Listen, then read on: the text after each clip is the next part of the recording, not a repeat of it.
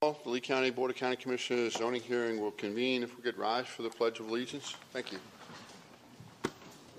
I pledge allegiance to the flag of the United States of America and to the republic for which it stands, one nation, under God, indivisible, with liberty and justice for all.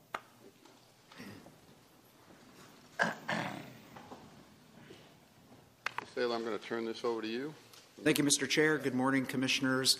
We're going to ask Mr. Rodriguez to introduce the item, and then there will be some procedural comments from the County Attorney's Office. Thank you. Good morning, Commissioners. Anthony Rodriguez, Principal Planner with the Zoning Section of the Department of Community Development. Our case this morning is Port Sanibel Marina. This is DCI 2016-00019/RFR 2019-00001. This is a request for relief pursuant to Section 70.51 of Florida statutes. Before we get into the staff presentation on the details of the case and the request, I'm going to turn it over to Mr. Adams from the County Attorney's Office, who's going to give a bit of a procedural background on how we got here today.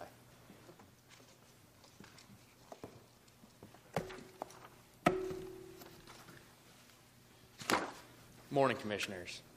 The special magistrate process is an informal mediation process, meaning it's not quasi-judicial in nature.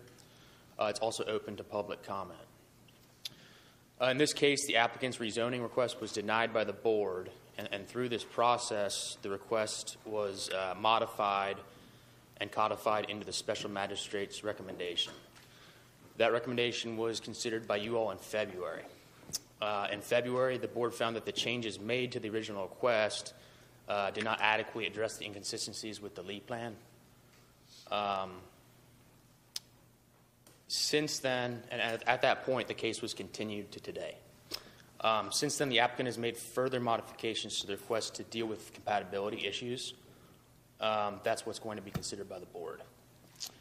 At this point, staff is going to give the board an overview of the case and present the staff's recommendation, followed by the applicant, followed by public participation. So if there's any questions, I have to answer. No questions. Thank you.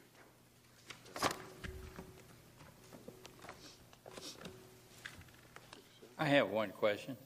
Just looking ahead, not trying to anticipate any particular outcome here, but if we should fail to approve this amended request today that came to us from the special magistrate, what options are available to the applicant?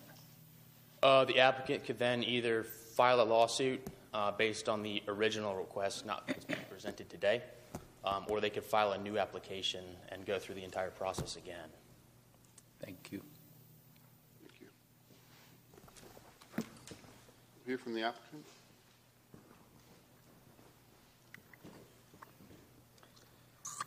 Okay, so Mr. Adams kind of gave a bit of a background, but here's a bit of a timeline to acclimate you to how we got here today. This case was first heard at the HEX in July of 2017, and the HEX at that time recommended approval with conditions and deviations. The board considered the HEX recommendation at the November 8th, 2017 board hearing, and at that point requested that the case be remanded back to the hearing examiner for additional evidence and testimony. The second HEX hearing was held on April 26th, 2018 and concluded in September of 2018. And again, the HEX issued a recommendation of approval with conditions and deviations. At the second hearing in August of 2019, the board denied this case as was referenced by Mr. Adams. The applicant submitted the request for relief in September of 2019. The special magistrate hearing occurred in December of 2019 with the recommendation of adoption of a resolution approving the applicant's modified request. And in February of 2020, the board continued the case to allow time for the applicant to make additional modifications beyond the consent recommendation issued by the special magistrate. Just by way of background regarding the basis for denial, the basis for denial referenced concerns related to compatibility with existing residential uses in the surrounding area. It also referenced specific lack of compliance with Lee Plan Policy 5.1.5 regarding the protection of residential communities from the encroachment of commercial uses that may be potentially destructive to the residential environment, and also Lee Plan Policy 6.1.3 regarding the cohesive integration of commercial uses into surrounding areas. In addition, the board found that the request would necessitate a more intense use of Port Comfort Road. Specifically, there was a boat crossing proposed from north to south across Port Comfort Road, which the board found is not appropriate at the subject location. And the board also found that the recommended conditions and other applicable regulations, failed to provide sufficient safeguard to the public interest. Since that time, through the special magistrate process, the applicant has made specific modifications to the request. In particular, the applicant has eliminated the Port Comfort Road crossing and thereby has also eliminated the second boat launch on the south side of Port Comfort Road, the exterior door that was facing Port Comfort Road, and also has proposed new buffer enhancements around the proposed dry boat storage building on the north side of Port Comfort Road to allow for an enhanced compatibility along that roadway. The applicant has also proposed to reduce the number of slips from 179 slips to 144 slips. That's the dry boat storage slips from 179 to 144.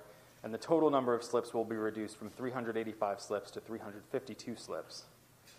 The length of the dry boat storage building is being decreased from 348 feet to 292 feet. And the height of the new dry storage building is being proposed to be increased from 43 feet to 45 feet. Might be a little bit difficult to see on your screens, but here is the previously requested master concept plan on your left-hand side and the updated master concept plan on the right-hand side. This is the location of the boat crossing, and as you can see here, the boat crossing is being eliminated.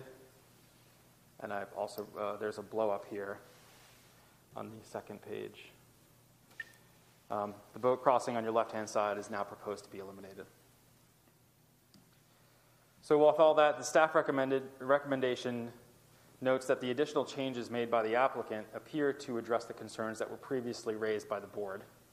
The proposed changes do bring the proposed development further into compliance with the goals, objectives, and policies of the LEAP plan, specifically policies 5.1.5 and 6.1.3, which were discussed as the basis for denial. And staff does recommend approval of the commercial plan development amendment as amended by the request for relief process under Section 70.51 Florida statutes. Staff is here to answer any questions you might have. Otherwise, the applicant is here as well. Any questions for staff? Any question? Anthony, so with the reduction of the boat crossing now, where the boats that would normally be crossed to the other side of the road for going into the water, will they be dropped on basically the north end of the building? If you're facing the building to the left side, is that where the boat's going to be launched at there in that waterway there? That's correct. Okay, thank you. Any other questions for staff? Seeing none, we'll hear from the applicant.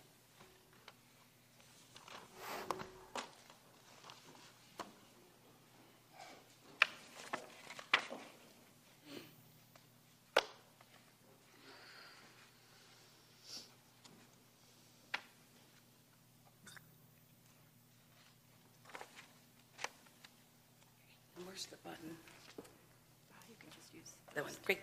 All right. Good morning. For the record, my name is Beverly Grady with Russell & Andrus, and I am pleased to be representing Roberts Development Corporation and Go Fund in the Sun LLC. And we are pleased to present our major and substantial modifications to this request for Port Sanibel Marina since the board's last hearing in February 19th, 2020.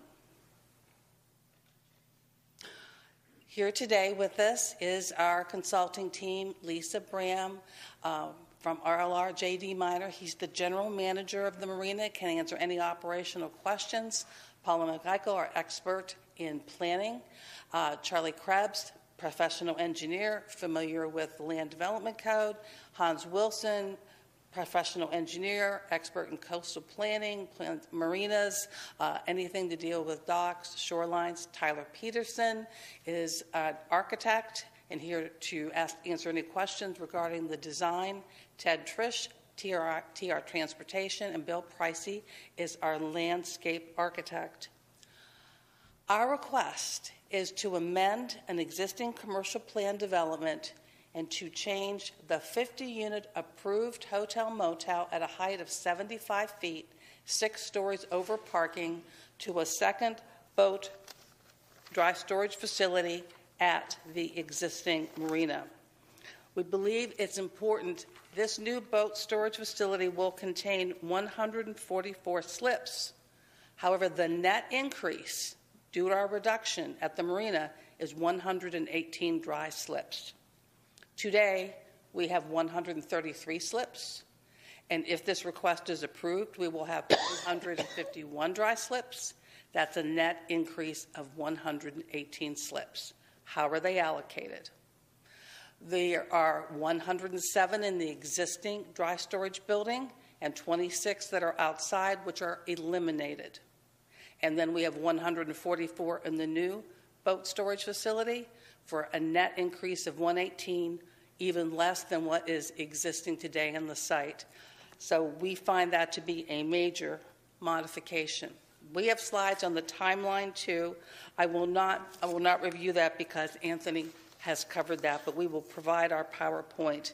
What we will present today is how these modifications have addressed your denial from August 2019 and then your further request for a further reduction in intensity, which was addressed by reduction in the number of dry slips and a reduction in the size of the proposed dry storage building, which will be reviewed, and additional separation between the two buildings.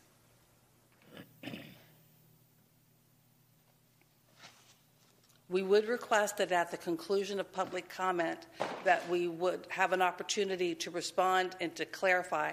We do appreciate staff in the county attorney's office. We've had a number of communications with residents of Connie Mack Island, have not reached a consensus, but it was very helpful, and we do appreciate that the county attorney's office and staff assisted with that, and it helped establish some clear communication, but we would like that opportunity to clarify anything that's stated as an existing concern.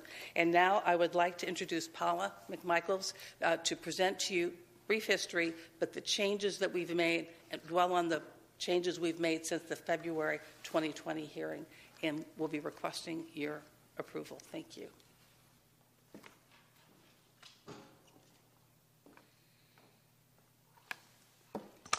Good morning, Commissioners. For the record, my name is Paula McMichael. I'm the Director of Planning with Hull Montez. I'm going to do a brief presentation of the changes that have been made. It'll take me about 10 or 15 minutes. So first, I just wanted to orient you to the site. So this is the Port Sanibel Marina. We have the Caloosahatchee River to the north. You can go out to the channel to San Carlos Bay, the Gulf of Mexico. We have the island of Sanibel and Fort Myers Beach. So the next slide takes you a little bit closer into the site. So the marina is located on the north side of McGregor Boulevard. It's a little less than 1.5 miles from the base of the Sanibel Causeway. And taking you in a little bit closer still, again, the marina is on the north side of McGregor Boulevard. It's bisected by Port Comfort Road. So the existing development on the site, starting down here, this is the Lighthouse Restaurant. You have docks, parking for the docks. There's a public boat ramp. This is the bridge over to Jonathan Harbor. We have covered docks on the north side of Port Comfort Road, an existing dry boat storage facility. And then this is the area that we're talking about. It's currently vacant. It's used for boat trailer parking. But it's approved for construction of a 50-room, 75-foot, 6 stories over parking hotel. So this shows the zoning of the marina, which is a commercial plan development. The property was rezoned from Ag 2 and C2, which is a commercial zoning district, in 1999, so over 20 years ago. The property has been used as a marina since at least 1944, based on aerial evidence. So you can see the docks on the north side of the bridge going over to Connie Mack Island. So the existing approved development parameters, again, this was approved as a commercial plan development back in 1999. So about 6 acres of the site is placed into a conservation easement. There are 99 wet slips. There's a boat ramp, about a 6,000 square foot restaurant with cocktail lounge, 900 square feet of retail, 1,500 square feet of boat sales and office. There's 133 dry boat storage slips existing today in a building that's a maximum height of 43 feet. And again, a 50-unit hotel motel was approved at a maximum height of 75 feet, 6 stories over parking. So this is the approved master concept plan. So again, you can see Port Comfort Road, restaurant, docks, the public boat ramp, the existing dry boat storage facility, and then this was the approved hotel, and this area in green is the conservation easement. So the hotel was approved with a 0-foot setback from the right-of-way for an elevated porte cochere. So the lobby was on basically the second floor, so you would drive up over a porte cochere to get into the lobby. So the proposed development will maintain all of the existing parameters, except for the addition of 2 staging slips to accommodate the additional dry boat storage slips, changing the permitted dry boat slips from 133 to 251, which is an increase of 118 slips. And again, we're removing the 50-room hotel motel. So this just shows that same information side by side. So again, we're getting rid of 50 hotel rooms. We're adding 2 wet slips and 118 dry slips. So as Beverly already covered, the request before you is to amend the commercial plan development to change the approved 50-unit hotel motel at 6 stories over parking 75 feet to an additional dry boat storage facility with 144 storage slips at a maximum height of 45 feet. This was the master concept plan that the board reviewed back in August of last year. So at that time, we were proposing 175 slips in this building. And the boats were going to be launched on the south side of Port Comfort Road. So there was a new boat launch here and the boat crossing. After that hearing, we removed the boat crossing and the second boat launch and reduced the length of the building from 348 feet to 319 feet. And this is the master concept plan that was presented to the board in February. So again, we removed the crossing of Port Comfort Road, the boat launch. The building length was reduced by about 8%, and all of the boats from the new building will be launched at the existing boat launch on the north side of Port Comfort Road. The reduced length of the building allowed us to add 6 additional parking spaces on the east side of the building. And based on concerns that we heard at the hearing in February, the length of the building has been reduced further by 27 feet, and the number of boat slips has been reduced further to 144. So again, the old building was approved for 133 slips, which we reduced to 107. So the request is 107 slips within this building, 144 in the new building, for a total of 251 dry slips. So this is the current master concept plan. Again, the length of the building has been reduced to 292 feet, which is consistent with the length of the hotel that's approved for the site, which was approved at 289 feet, as well as the depth of the hotel. So this building at the deepest point is 118 feet. The hotel was 127 feet. We've added additional green space, which you're seeing here, between the 2 buildings. And there's 200 feet between the buildings at this point. We've also added additional landscaping on the east side of the building as well. And again, all of the boats, as indicated by the red arrow, will be launched at the existing boat launch.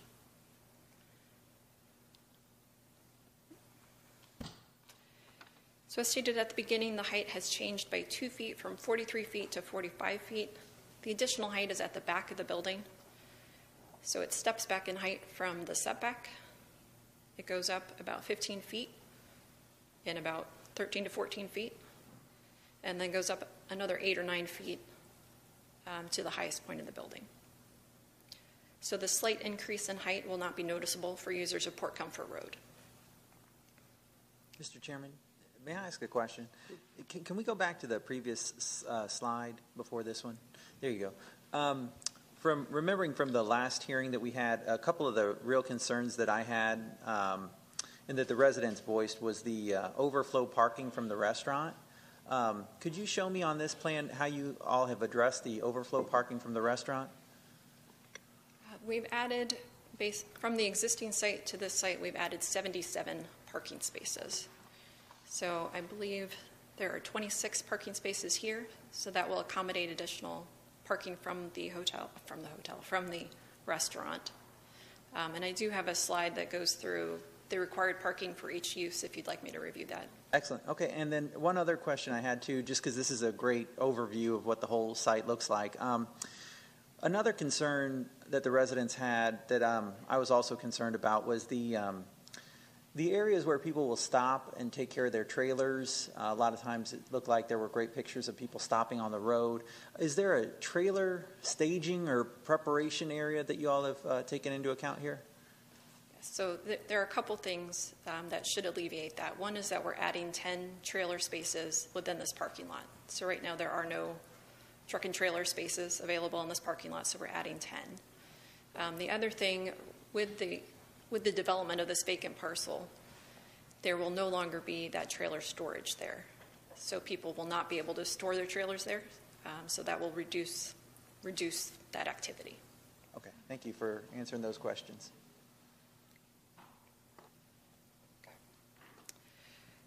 So again, this shows the additional 2 feet in height. So this was the previous facade at 43 feet, and this is the 45 feet. So you can see the additional 2 feet in height has been pushed back to the back of the building.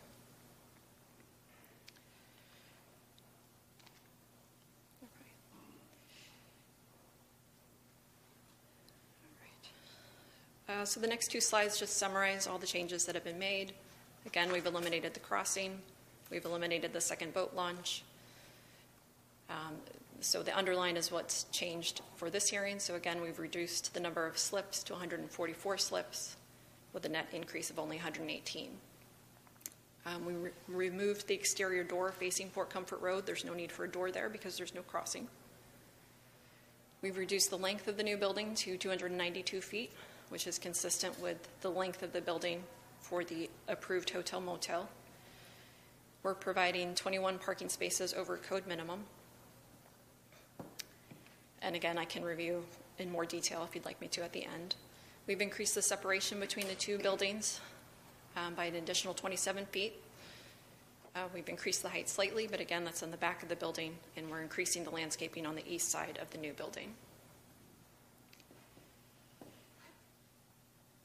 So now I want to respond to the findings and conclusions of the zoning resolution of August of 2019, which were concerned with compatibility with the existing residential uses, which are located across the bridge on a separate island to the north. Based on the Lee Plan and the Lee Land Development Code, it is my professional expert opinion that based upon the modifications that we've just presented, this application is consistent with the Lee Plan, in particular but not limited to Lee Plan policies 5.1.5 and 6.1.3. Based upon these modifications, it is my professional opinion that the elimination of the Port Comfort Road crossing has resolved the concern regarding potential disruption of the roadway and negative impacts on surrounding land uses.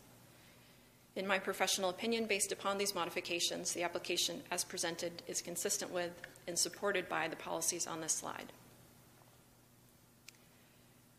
And looking at the consistency with the Land Development Code, in my expert opinion, the request as modified is consistent with the criteria in the LDC, which including 34.145 and 34.411, which relate to plan developments.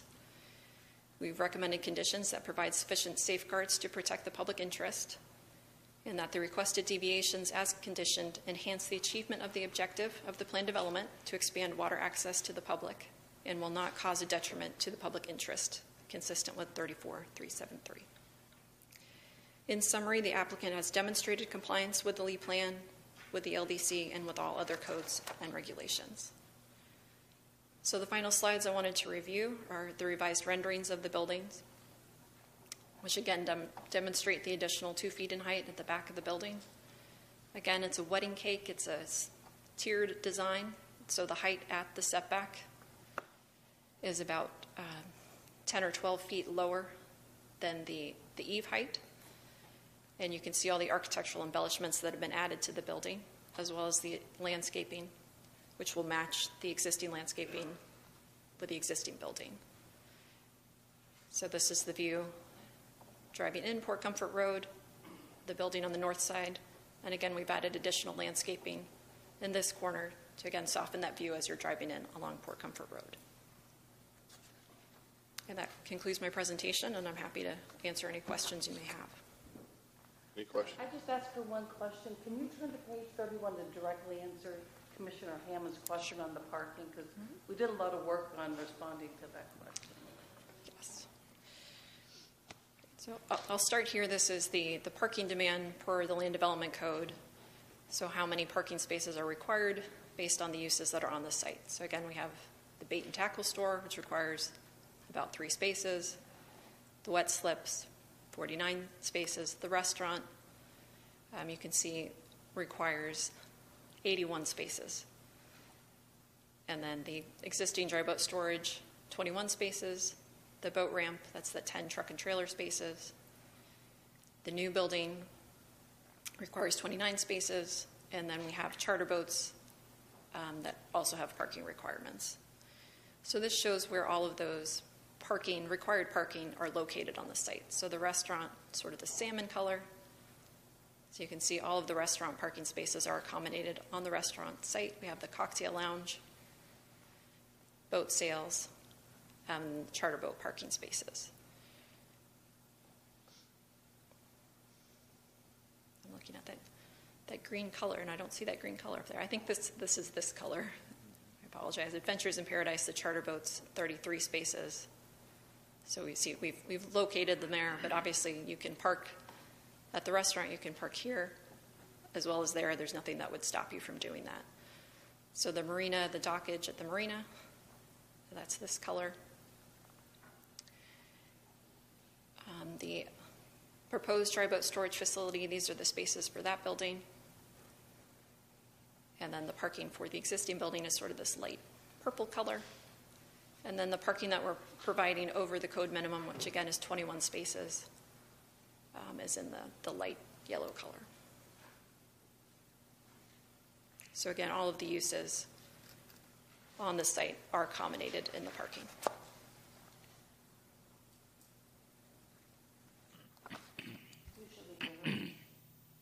Yes. So we know there was some concern from the public, because as you can see, sometimes people park here. They're not parking there because there's no place else to park. They're parking there for convenience. Maybe they've got their boat trailer over here, so they're parking here. But you can see there's plenty of parking available throughout the site, so that's not why people are parking there. So again, it may, as you're driving along Port Comfort Road and you're seeing people parking there, that may make you think that there's a parking problem, but there is plenty of parking available throughout the site. So we just pulled images from Google Earth from the last 4 years, and they all show the same thing, that there's plenty of parking throughout the site.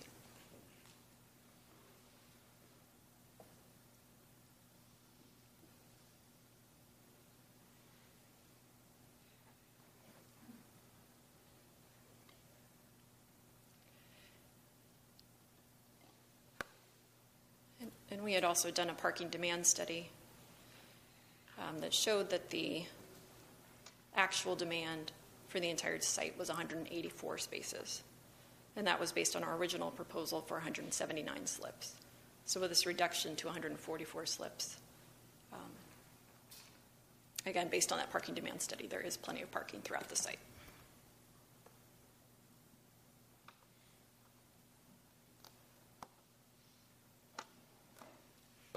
Chairman, I have a question. Sure. I have a question about the parking lot. Would it be the county attorney or admin?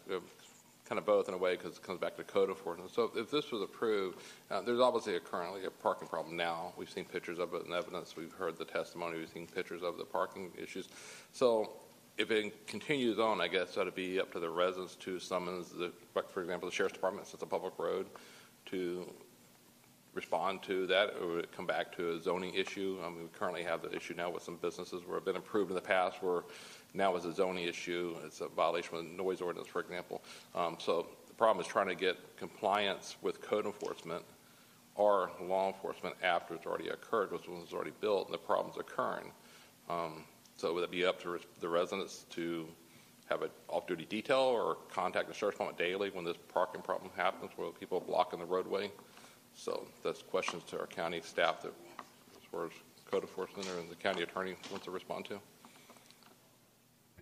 Yeah, Mr. Chair, I'm going to look to Michael to see. If there's parking on the right-of-way or within the right-of-way, that you're correct. The residents will need to, or anyone who is affected by that needs to call the sheriff's office and have that issue addressed.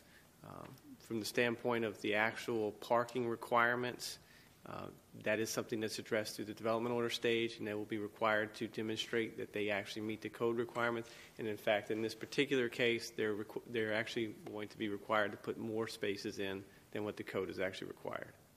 Okay. So basically, they have to tell the residents to contact law enforcement to enforce people parking on the roadway or pulling off the side of the road on the right-of-way and stuff like that. Okay, great. Thank you. And I think this is important. This shows the existing dry storage building, the existing landscaping and sidewalk. There is never any parking along that existing building. If the new boat storage building is approved, we're replicating this. We've reduced uses, and we have 21 more spaces than the code requires, which is a change from the beginning. But also with the landscaping as you see it, that's not going to provide, and that is not used for parking, and we're going to be replicating that. So we think that's an additional insurance to respond to your question in addition to what Mr. Jacobs said. So what I was referring to, like Beverly, like you go out on Saturday morning at 8 o'clock, and there'll be trucks stopping before they get there with trailers, with boats or without boats, and they'll be stopping, getting tackle, getting ropes, doing stuff like that. So it's not a parking issue, it's a driver's issue that decides they don't want to pull in the parking lot or get to the marina yet. They decide to stop and do this on their own. So that's the problem that occurs now. And of course, we are reducing the number of uses of the boat ramp in that there will be the 10 parking spaces that are now provided in the parking lot shown by Ms. McMichael. So there will be a reduced number of boats that can use that. So that will reduce the issue of the boats backing into the boat ramp. And that's really up to the board. Also, if you want that to continue use as the public boat ramp. And you can determine intensity. You limit it to 10 trailer spaces. That will limit the intensity compared to what the opportunity is today. Thank you. Any other questions? You know, I do have one just to ask, just because I'm interested in would installing some curbing along the edge of the road prevent people from pulling over on the grass and parking there? I mean, I kind of wondered about, you got a 6-inch or whatever tall curb, you're not going to pull your boat and trailer up over on top of that. I would have to defer to our site engineer. I don't know if it would be possible to put curbing in there based on the roadway.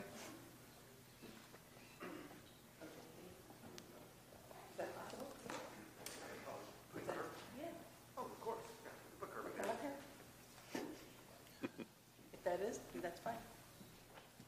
I don't know if our county regulations allow for that too, but I mean that would be one way to really direct people where to park. If you wanted to put a big curb in there, they couldn't pull over and just park on the grass then. DOT needs to, since it's a county road, DOT would need to be involved. Okay. Yeah. That's what I was wondering. Operationally, we would be okay with any recommendations you would make that would meet, the requirements. With the proposed development, our belief is by having the 10 truck and trailer staging areas, as you had referenced earlier, that the prep work that Commissioner Pendergrass had referenced, where they're coming out, they're taking their straps off of the trailer, sitting alongside of Port Comfort, that their truck may be running, but that could pose the risk of someone having to drive around that vehicle.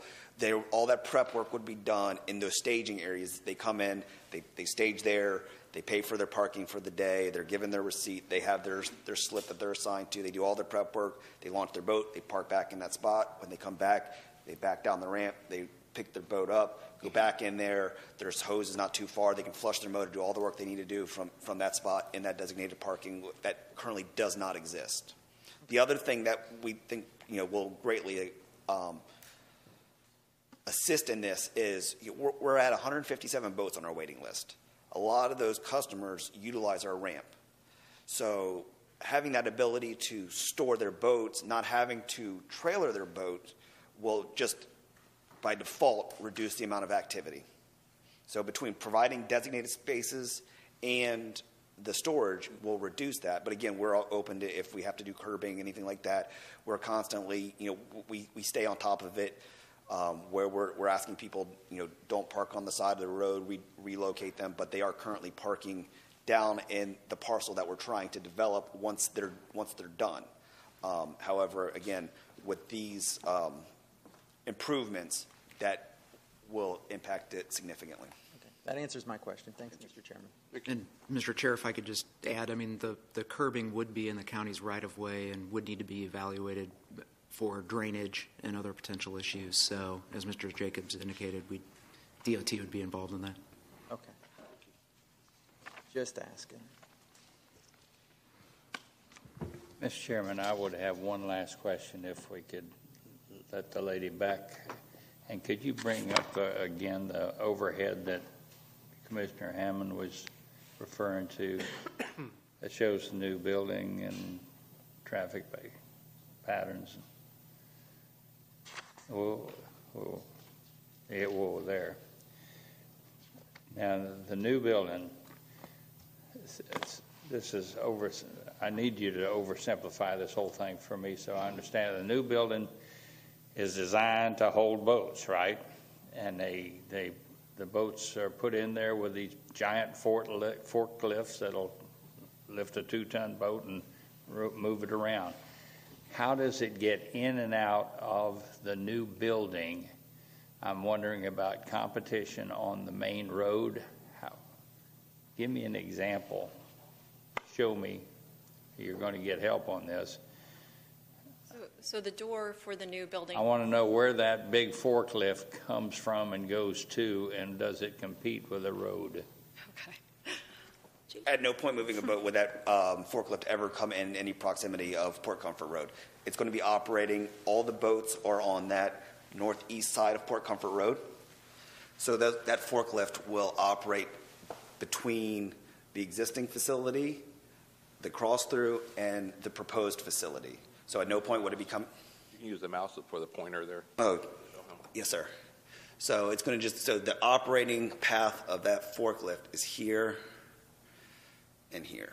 That's what I wanted to see. Yes, sir. Thank you very much. You're welcome. Any other questions? Go to public comment. Peter Annis. Mr. Chair, if you'll permit me, I'd just like to remind all of the speakers making public comment that they're allowed 5 minutes today. We've got a green, yellow, and red stoplight system here, so when they see the yellow light come on, they need to start wrapping up because in order to be fair to all of the speakers, we only allow 5 minutes for each, and that please refrain from demonstrations of approval or disapproval just to keep things fair. Thank you. We have quite a few cards, so I'm really going to have you adhere to the 5-minute rule. But Peter Annis. How many you got? How many cards you got? 30.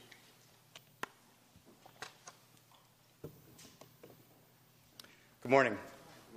I'm here on request of J.D. Minor and the proposed Port Sanibel Marina waterfront with the access to the water. Me personally, I've lived in Lake County about 30 years, and I own 2 businesses on the water, one in St. James City, and we just, my partners and I opened a restaurant in Fort Myers Beach called Snug Harbor. Kind of terrible timing with COVID and everything else, but one thing that we've learned is water has become very popular. Anything outdoor, recreational.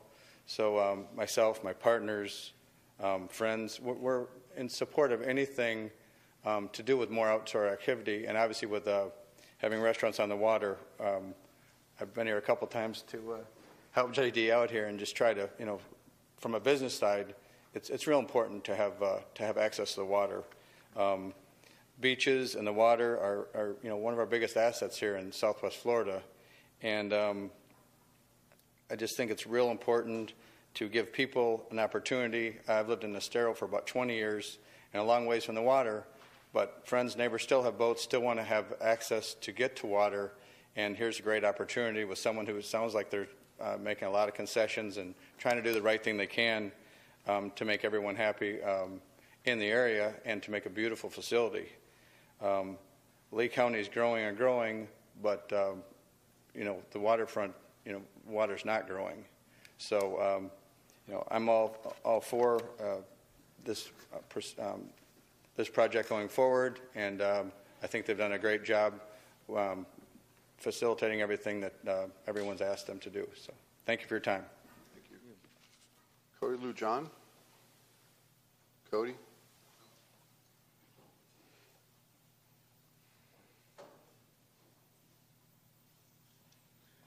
Morning, guys. I'm a local boater in the area, and just hearing everything about the development and everything, I think one thing to bring up is how convenient the marina is to every single waterway that you have in the bay here. You've got instant access to the Malachey Pass, the Caloosahatchee River, the San Carlos Bay, Estero Island, the Gulf of Mexico. So as you can probably tell, it's a highly coveted area to keep your boat in. I think that there is definitely something that is needed, such as boat storage in an area like this. It's a nice area.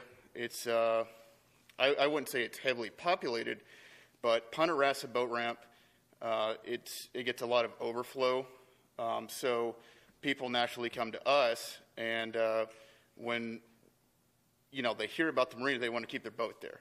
And like Mr. JD just said, I think they have a lot of boats on their waiting list, and by adding that, it's going to relieve a lot of, or it's going to help a lot with boat storage. And it's something that is in very high demand that there's not enough supply of. So, just as a boater, I think it's a really good idea to add more boat space. And that's it. Thank you. Thank you. Joseph Abraham. Joseph Abraham.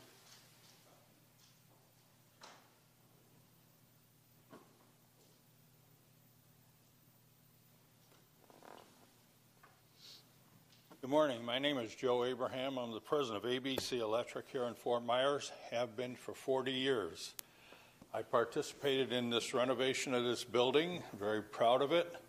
The little table out there at the door was donated by my wife from her antique business, which was downtown Fort Myers here, back then. Overall, I have been a boat person all my life since I was a child. Lived on Lake Ontario, lived on Sanibel Island, lived on the Back Bay, lived on the river, and live on a pond now in North Fort Myers because my wife's a horse person, so she convinced me that was where we ought to be. Port Sanibel Marina has been one of my clients for, I can prove, 17 years. The reason I did that this morning, checked the computer to find out what year the first record was, and that's the last year. We probably worked there for 25 years, okay? I know these people. I know what they stand for. I know what they do. We know as a company, when we go in there to do whatever work we do for them, we're under strict regulation as to what we can do, where we can do it, where our vehicles have to be parked. So we know they're concerned for not only their customers, not only to maintain their place, but also concern for any other pedestrian or person entering that property. Overall, I know their safety concerns. I know their care for their facility. They do not, shall we say, poor boy in the construction vernacular. They do not poor boy anything. If something needs fixing, they get it fixed right, and it gets fixed to modern code. So they have a sustainability built into this place. They believe in, first, safety. Everything is safety. Second is service. Third is sustainability. We as a company react to them 24 hours a day. Our overall position on this is, I know 55 people that moved to Fort Myers, Florida from Rochester, New York because of the boating. That boating, our waterfront position, brings the people here. Most of the people that come here get the proverbial sand in their shoes, wind up wanting to stay here. Most of them have boats. The last record I picked up quickly on, there was over 40,000 boats registered in the 2004 registration. 44,900, I think it was. So boating is a big part of our economy here, big part of our draw, big part of our people that come here. We need every boat slip we can find. We need every facility we can find. If you go out there right now with COVID and whatever, you'll find out that boating has become one of the things that helps these people sustain themselves. Taking their family out on a boat, being properly distanced somewhere other than being locked up in the house, which is unfortunately where we're going to find ourselves again. It seems to be where we're headed. But overall, there's a health aspect, there's an economic aspect, and there's just a plain financial aspect associated with what Fort Myers is and what the state of Florida is. We are a water-based community. There's no two ways about it. So I am firmly encouraging you to go ahead and get this thing approved, and let's get it built. We can use it in our whole life here now. And these people are the people that we should be supporting, investing in our community. Thank you very much. Thank you. Paul Dahlman.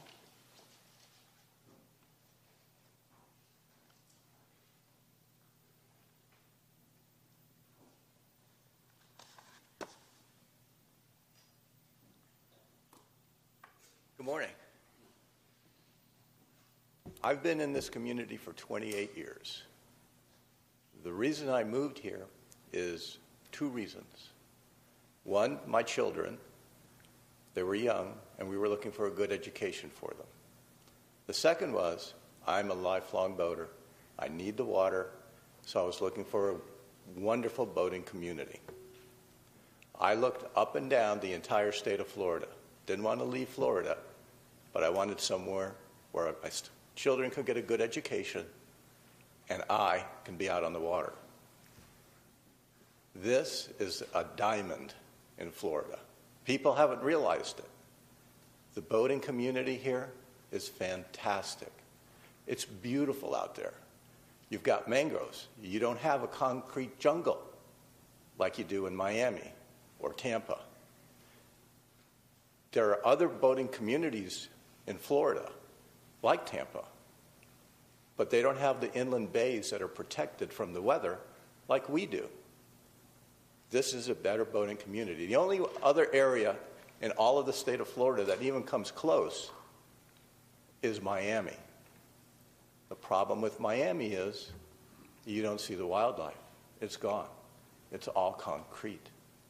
Here, you have the beautiful mangroves. You have the beautiful islands. This is what is drawing people to the community. And I appreciate you doing that and watching out for the environment. But it's a double-edged sword here. Because of that, you're getting people here that want to move here because of that. You've got to make room for them. Otherwise, the economy is not going to grow. People are going to leave here. You're going to make it so difficult for them that they don't care about what they can see because they can't get out. Whether you like it or not, whether you believe it or not, this is a boating community and supported very well by mechanics, boat suppliers, restaurants. The chain goes on and on and on. What we need is a well-balanced, and I believe that you all are looking at it that way, resolution to the people that are coming in. This COVID has caused us to look at this differently. The jump in the number of people that are now boating just to get out of their house is amazing. People are buying boats at an incredible rate. There are manufacturers that are out a year before you can even get a boat because they've been sold out. Where are they going to put them? There are communities where they're deed restricted. You can't put a boat there. Okay. Well, there are people that have docks at the back of their homes, and they can keep it in the water, some of them, or they can put it on a lift. But that's a very small percentage. People can't put it in the backyard of their house or the side yard. They can't put it in the front yard of the house. Again, the county will tell them, no, they can't do that. So where are they going to put it? Are you going to tell them, no, I'm sorry, you've got to get rid of your boat, or you have to move it to some other community like Naples or Punta Gorda so that they could go out on the water? I think that's a big disadvantage, and I don't think you're going to get people moving here because of that. Please, don't put your blinders on for the few. Take them off and look at the big picture. See what we have coming in, and look at the thousands that you can make happy. Thank you. Thank you. Phil Fischler?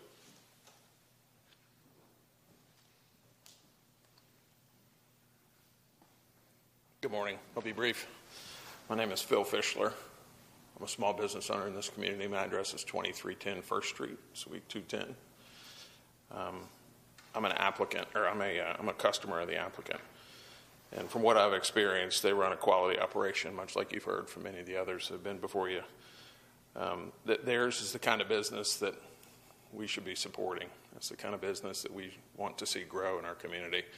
Not only the service that they provide to the residents, but also the many visitors there.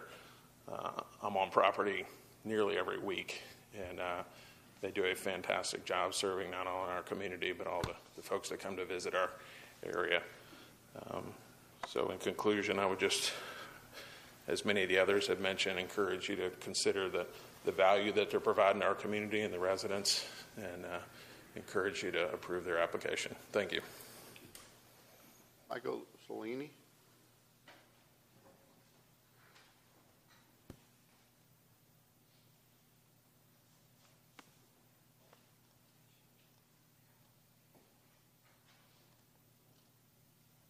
Good morning.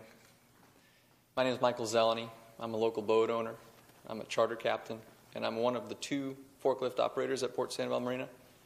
And a lot of what I wanted to say this morning has already been repeated, so I'll kind of try to keep this short for you guys. But one thing I'd like to focus on are a lot of the customers that are finding it very difficult to find a place for their boat, a place to keep their boats. I live in an HOA community. I couldn't keep my boat where I live, so I have to have a similar facility like Port Sandoval Marina, like has been mentioned before. A lot of the customers that we have at Port Sandoval Marina are coming in fresh. They're coming into this community knowing it's a boating community, but they don't know much about boats. They don't know much about boating.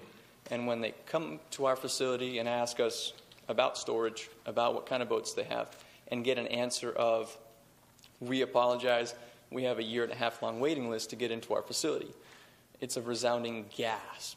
They cannot believe why it takes so long for them to get a place to keep their boat. And this is the same with other marinas. You get this at Salty Sam's, you get this at Cape Harbor. Facilities are full. Public access points are bottlenecked. Try taking your boat to a public access point during a busy holiday weekend. You won't. And a lot of folks are parking on the side of the road and taking the fine. It's just the pay to play. They're taking that ticket because they don't have a place to go. A lot of the congestion at our marina is from folks that are on our waiting list that don't have a place to keep their boat.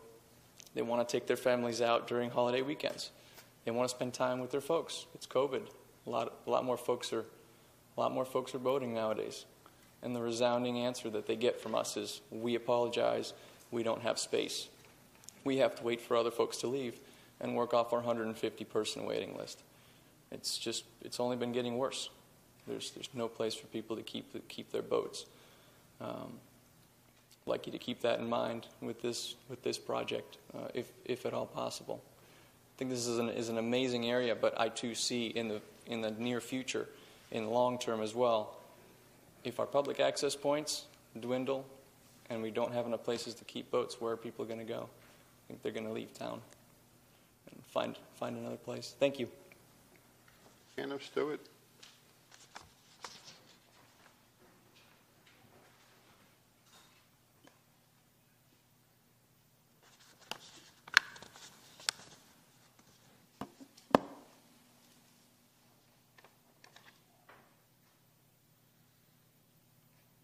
Morning, guys. My name's Tatum Stewart. I'm born and raised here in Fort Myers. And I'll keep this brief because, like a lot of people have said, it's been repeated.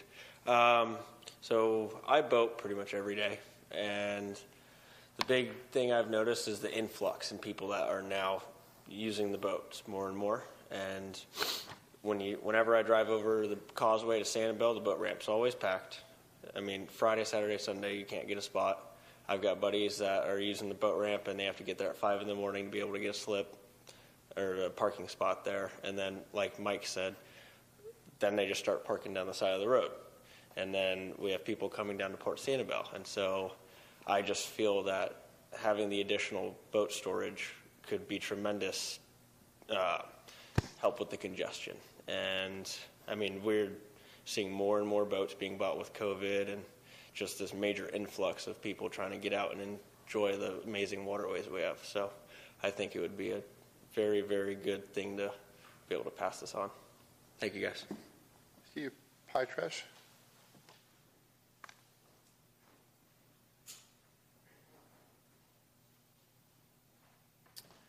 Good morning, Commissioners. I'm going to come at this from a slightly different angle. My name's Stephen Petrick, and I am with Renfro and Jackson Landscaping. And we're presently the maintenance contractor for the Port Sanibel Marina project, and I'm personally the certified arborist with the company. We're fully in support of the project, as is everybody that has spoken previously. If we're chosen for the install portion of the project, our diverse group of professionals will work to guide the project through the successful completion and being sensitive to all the site and landscape related activities that are going to take place around those fairly large buildings. So we will be hands-on through the implementation of the project if we are chosen. On a side note, I'm a Lee County resident and a boater, and I personally keep my boat to the south and have used Port Sanibel Marina many times. And if this facility is approved, I may be moving my boat to the northern portion of the county to access the waterways that are much different. So we're personally in support of the project. Thank you. Chairman Mancini.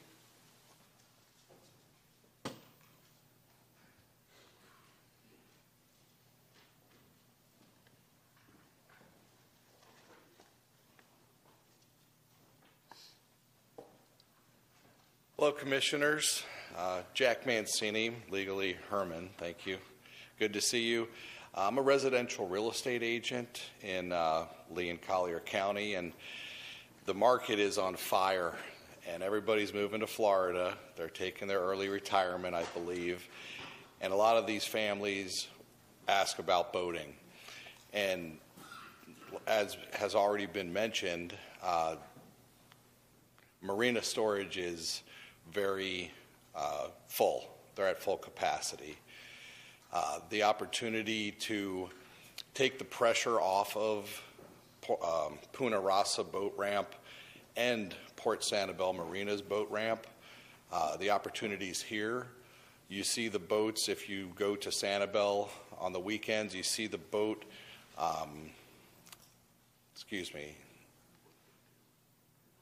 the boat trailers just lined up down the road all the way. The opportunity for the 10 boat sites to be there with the trailers will eliminate the 30 other boat trailers that are parked in the proposed area for this second dry storage. So I think the opportunity to take the pressure off of the marina with the people that drive their boats in there and launch them, along with Punta Rasa boat ramp, would be a great opportunity. So thank you for your time. Thank you. Scott Rush.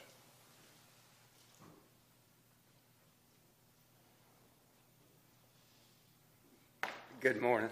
Frank, you recognize me? I had dark curly hair when I would go into Port Comfort and try to sell them products. It was a dump. It was just open racks of storage of junk. And we have developed to where we're trying to have a beautiful facility along Port Comfort Road, which was named that before Connie Mack Island was developed. It comes down pretty simple. The county, the government, has not kept up with the demands of the boating public for access to the water. It has not. Repeated again and again and again. I've had San Carlos Marine for 44 years. I've also ran Bay Marina, Airport Marine, Matlacha Marina. We do not have enough access for boaters to get to the water. We've got a handful of privileged people who are in Connie Mack Island who do not want their canals to have additional boating traffic and are throwing all kinds of obstacles to a beautiful and needed project. Please approve this. Thank you. Ray John.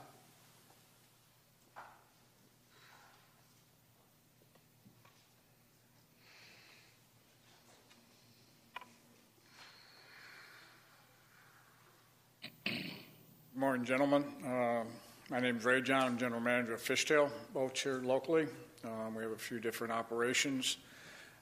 Back in February, I stood right here, same spot, and pleaded also for this cause to put the additional building of storage for Port Sanibel Marina. Back in February, things were a little bit different than they are now. Come March, the world changed. We didn't know what was going to happen at that time. Fishtail didn't know if our 50-plus employees were going to have a job again. Within a week or two, we were bringing people back to work. At this time, we probably sold, and this without exaggeration, 500-600 boats since the beginning of this COVID operation. We have right now over 100 sold that we're trying to get in build for our new customers.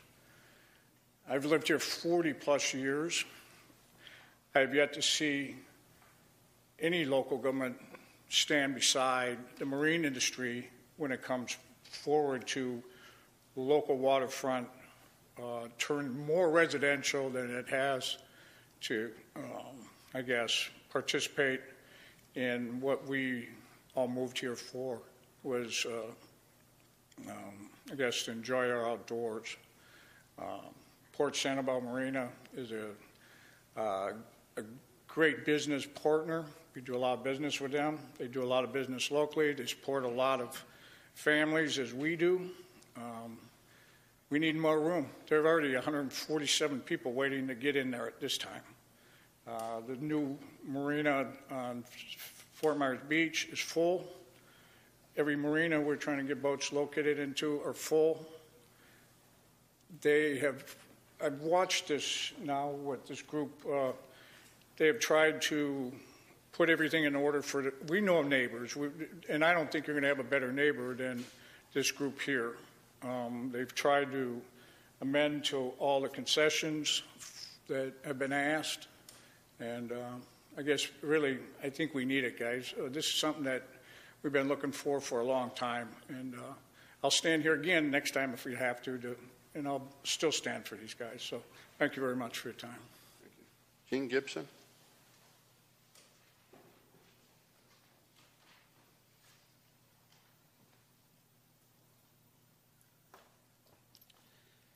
Mr. Chairman, board members, My name's Gene Gibson. For the record, I appreciate having the opportunity to address you this morning. I have a 24-foot boat that I keep at Port Sanibel Marina. I live in a condominium with a deed restriction.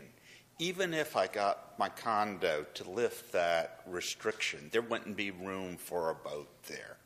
So if I'm going to go boating, which is why I live here, I have to have wet or dry storage someplace.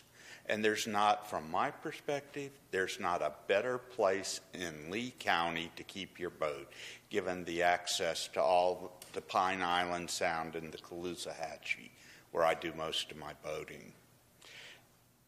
Not only is it the perfect spot from my perspective, but from a land use planning perspective, it's the perfect spot. Port Comfort Road is all about marine uses. And all they're trying to do is expand an existing use.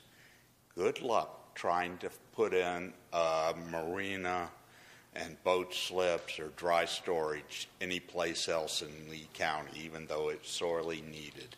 I don't have to tell you the difficulties in the permitting, but here's an existing use that needs to be expanded. Personally, this is a no-brainer. Thank you. Thank you. James Moen? James Moen?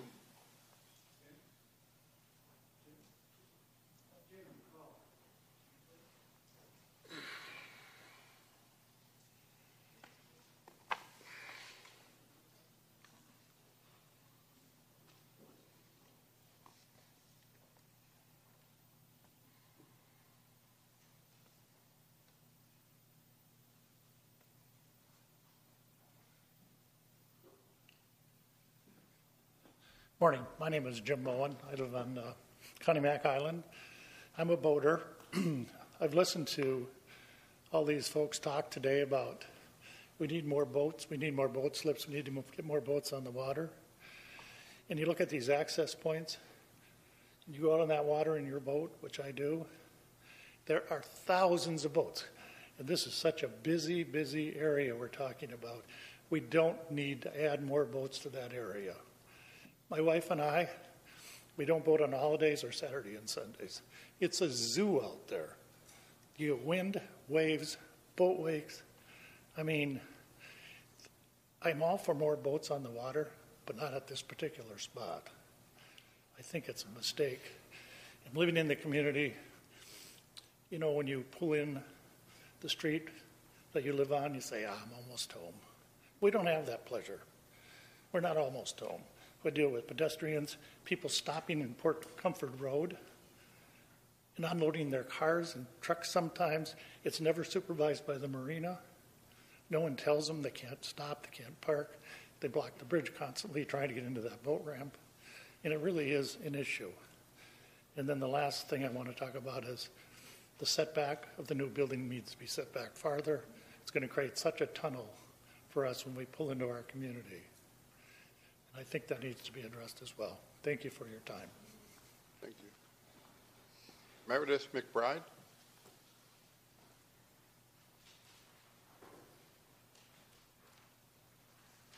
Ma'am, before you start, you filled out 5 cards. You only get to speak once. Sounds good. I represent 5 different property owners. That's fine. I can get through all of their letters in 5 minutes. For the record, my name is Meredith McBride. I am an attorney at Hom, Lozier and Parks, and I represent 5 different property owners in Jonathan Harbor: Steve Adler, Dale Adler, John Resch, and Rosemarie Resch, as well as Bernie Wessels. First letter: Honorable County Commissioners, Hearing Officer, and staff of Lee County.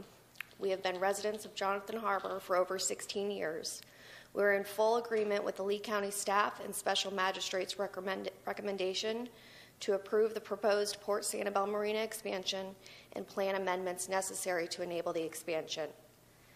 The proposed use is more compatible and higher and better use for this site when compared to the current fully approved hotel designation. From our viewpoint, some residents of Jonathan Harbor are in favor of the proposed boat storage development, with specific stipulations the developer has provided. Some oppose the development altogether, and some are indifferent.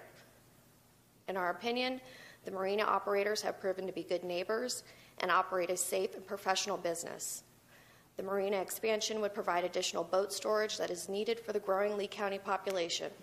It would also comport with the county's master plan for the area. We are in favor of the proposed expansion and use changes necessary to accomplish the expansion. The developer, Roberts Development Corp., has been attentive and responsive to our concerns and the concerns of the other Jonathan Harbor residents by stipulating to multiple concessions and modifications for the boat marina expansion. The letter goes through different concessions that the developer has made. I won't go through all of those so that I can make it through some of the other points and some of the other letters. But once again, we support the approval of the revised marina expansion and necessary zoning plan amendments. It complies with the county's master plan. It provides much needed boat storage for the residents of the county. And this project is being constructed as an expansion of an existing marina use that has very low impact given the intermittent use of boat owners. In our opinion, it would certainly have less of an impact than the approved hotel plans for this site. And that's signed by Stephen and Dale Adler and Don and Rosemarie Rush. The second letter is from Bernie Wessels. Dear Lee County Commissioners, hearing officers, and staff, by way of introduction, my name is Bernie Wessels. I own a home at 14650 Jonathan Harbor Drive on Connie Mack Island. A little history about myself. I was a member of a local planning commission for over 10 years, an elected board member of a planning agency board of directors for 5, and an elected official in the city council for almost 10 years. I understand the difficulties you have in making the correct decision to make our community a better place to live and work. I first want to thank everyone for the sometimes thankless jobs you are doing. I am in full agreement with the Lee County staff and special magistrates' recommendation regarding the proposed Port Sanibel Marina expansion, plans and amendments necessary to enable the expansion. I have read the incredibly detailed reports and exhibits. I certainly commend the developer and staff for making the changes to address the concerns of the Jonathan Harbor Homeowners Association. The proposed use is certainly more compatible and a better use for this site when compared to the currently approved hotel-motel use designation. I certainly respect some of my neighbors' opposition and opinions to this project. Some neighbors in Jonathan Harbor are in favor with the specific conditions below. I have spoken with the marina operators about the changes along with a few questions over the issues, in particular to boats on the trailers parked and blocking traffic on Port Comfort Road. They have assured me that this will be addressed with the expansion by only allowing parking for 10 boat trailers. Ramp launching will be reduced because most of those will now be in the new storage facility and making Port Comfort Road a fire lane. While being in favor of the proposed expansion, I want to emphasize the importance of these specific conditions that I understand have already been agreed to by the developer. 1, for new landscaping plans submitted to be planted alongside the roadway between the planned sidewalks and streets to screen the new building and to restrict parking along the road. 2, that no parking signs will be added to the Port Comfort Road right-of-way. This should be a designated fire lane for the residents of Jonathan Harbor, if possible, allowing the marina to tow anyone in violation. 3, that there will be no boats taken across Port Comfort by forklift. Do you mind if I finish his points? Wrap up your point, that'd be great. Some of the points have already been made. So, Bernie, I appreciate any assurances from the items listed and incorporated into the final plans for your acceptance. Again, a huge thank you to everyone and the entire staff. I am in support of the marina expansion, development, and necessary plan amendments. Thank you. Thanks. Jennifer Sapin.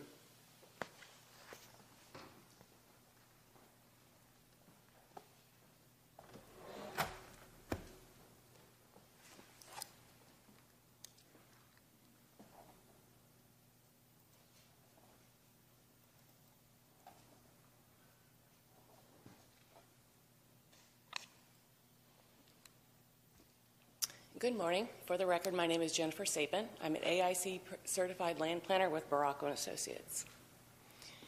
When we talked about this last, we went through several slides, and you're seeing these again, so I'll go through them rather quickly. But the words we're looking for are highlighted in yellow regarding compatibility here for the Land Development Code. We're looking whether the proposal is negative or harmful to the existing uses. Is it destructive to the character and integrity of the residential environment? Does it provide visual harmony and screening? Does it avoid negative impacts to the surrounding land uses? And then we'll look at intensity. Here again highlighted, intensity isn't an increase in intensity, looking at size, impact, bulk, and shape. First, we'll start looking at the currently approved hotel, the rendering shown here that is included with the approved zoning resolution. You'll see the height is in the back, far away from Port Comfort Road. There's varying setbacks depending on the height of the building.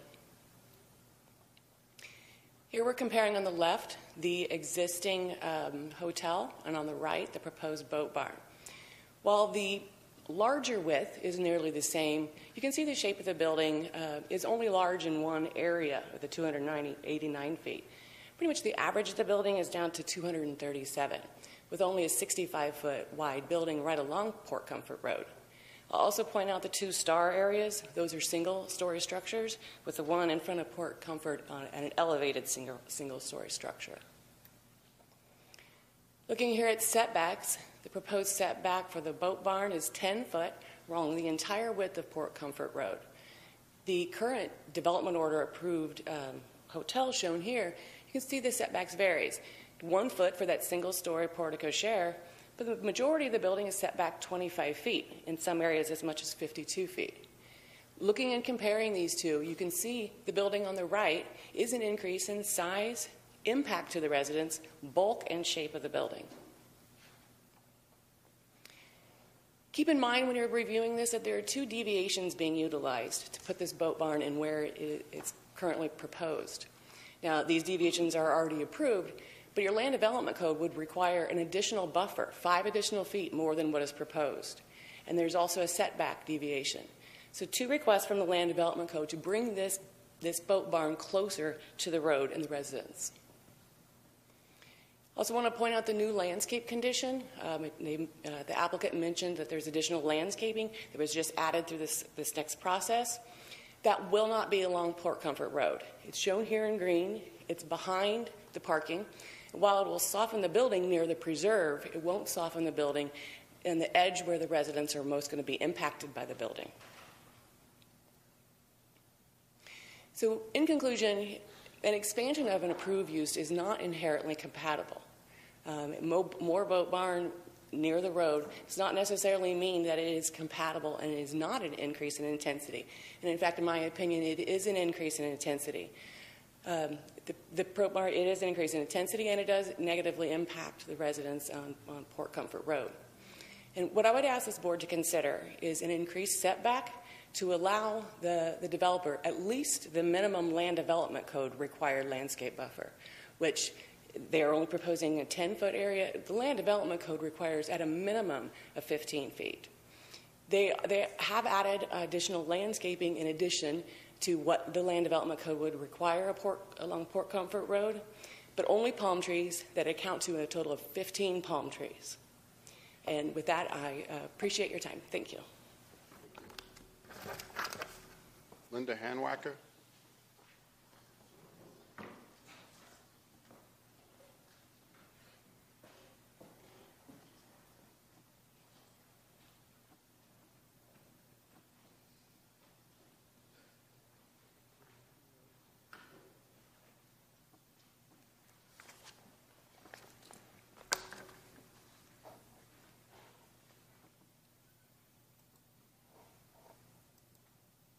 While she's setting up, good morning, Commissioners. I'm here to defer my time should Linda need any more time. Gerard Hanwacker, her husband.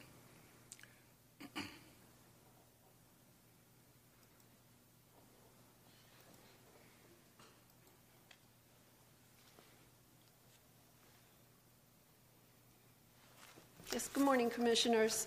I'm delighted to be here and speak upon some issues that we have and some very serious concerns moving forward.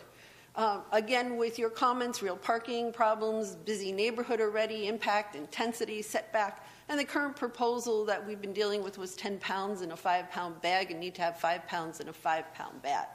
Well, we have 3 key issues that we're concerned with, plus some really new developments, since this has been going on for 4 years now. Next slide. It's not moving. Oh, there it goes. We've heard today that there has been an intense increase in boat traffic and boat demand. Yes, definitely. COVID has definitely stressed our waterway. If you look at the pictures here, what I'm showing is we actually have 2 new developments that you would not have previously addressed. COVID has impacted our small back waterway filling in due to significant increase in boat traffic from the marina. The photos here are from Google Earth. The blue circles show the diminishing area where silt is filling in. The yellow arrow shows where channels were formerly visible. The small back waterway, it is at low tide. Not only at low tide, but at other points in time, boats are hitting bottom. Also, animals are being impacted. We had a dead bull shark wash up on our property because a propeller hit it because the water is getting so shallow. Boats now typically run roughly from 7 a.m. to 6 p.m., most speeding in and out, creating large wakes because they're in a hurry to get in and in a hurry to get out. And many times, returning boats must line up in the first few homes because there's no place to accommodate their return.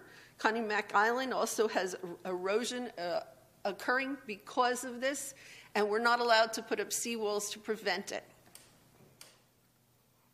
Also, another new development, again, we need to look at the big picture of what's happening here. There are 2 adjacent properties now that have come into the picture. We have 17250 McGregor Boulevard, which is zoned as a marina. It's not developed yet. We also have now what's called the Sanibel Passage. There's 50 units to be built. That's already approved. But they are now looking to dredge the waterway and have access to this small back waterway as well. There's only so much this waterway can handle. How much can we increase boat usage there? Our 3 top issues were intensity. Again, you had talked about this, and we're taking the 133 plus 118. We are now at 251. This is a 90% increase in what currently exists. We've seen a duplicate or a doubling of boat usage due to COVID, which is causing the silt to fill in. So pretty soon we're not even going to have a waterway. Next was the fire safety issue. The hotel was set back from the road. The boat barn is not. It's not a same comparison. So we did ask if they would position the new boat barn next to the old one so that if something did happen, we would still have access in and out of Port Comfort Road using their parking lot. They did not want to move it. The other issue is that really we're basically putting a fuel tanker truck at the roadway. With these boats, there's just an immense amount of fuel right at the road. If a fire breaks out, we're in trouble. And parking is a real problem still. Our recommendation, first of all, is that this project needs to reapply and go through the process again since it's been so many years and there's new information and other developments that need to be considered since it's a small back waterway. It needs to be addressed. There's many new concerns that you've not previously addressed due to the timing, especially with Sanibel Passage and COVID. So who's addressing the demise of this waterway? Who's going to preserve it? Who's addressing the safety, especially fire, and other things like visitors, children who go to school and take the bus at the end of Port Comfort Road? Or are we going to accept this huge risk? If we want to make some kind of compromise, we really shouldn't increase the boat traffic at this point more than 25%. We also should know that the forklift needs to not pose a safety hazard. Setbacks really should be 25 feet if we're adding this much fuel at the roadway. And the architecture, we don't want to be back to the hearing examiner to cross the road. While they've removed the boat barn door, the structure remains in place that at a future date they could do some minor modifications and ask and request to cross the road again. So that is my comments of what I have to say. Thank you. Thank you. Thank you. And I'd like my PowerPoint to be put on the record. I don't know who I hand that to. Thank you.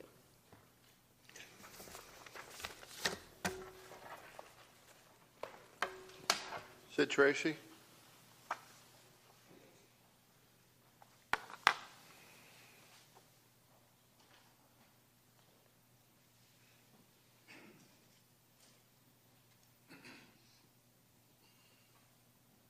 Morning, Commissioners.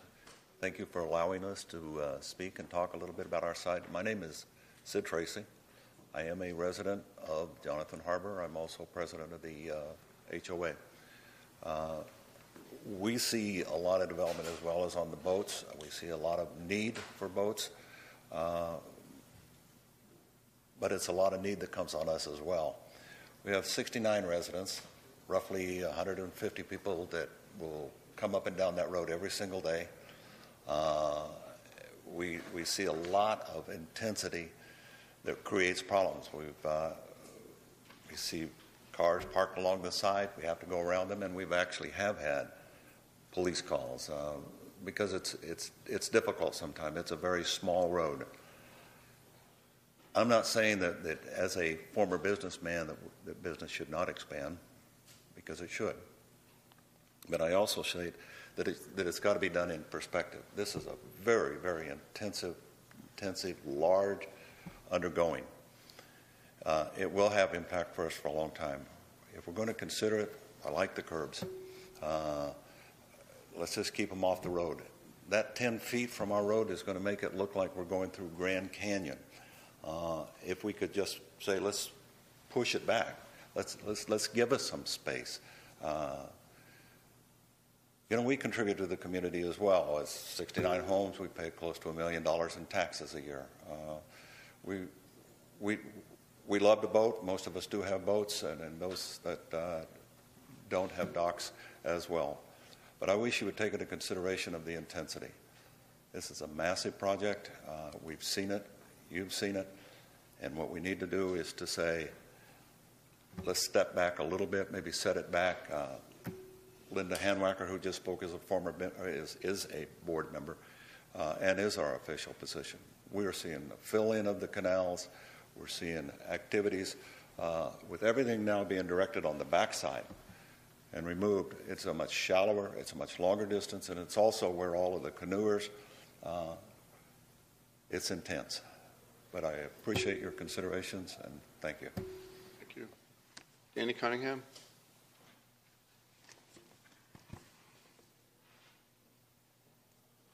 Good morning, Commissioners. I'm Danny Cunningham, a resident of Conemack Island. I want to start by saying that I'm not here to say we should reject the project, but I don't think we've got it finalized yet.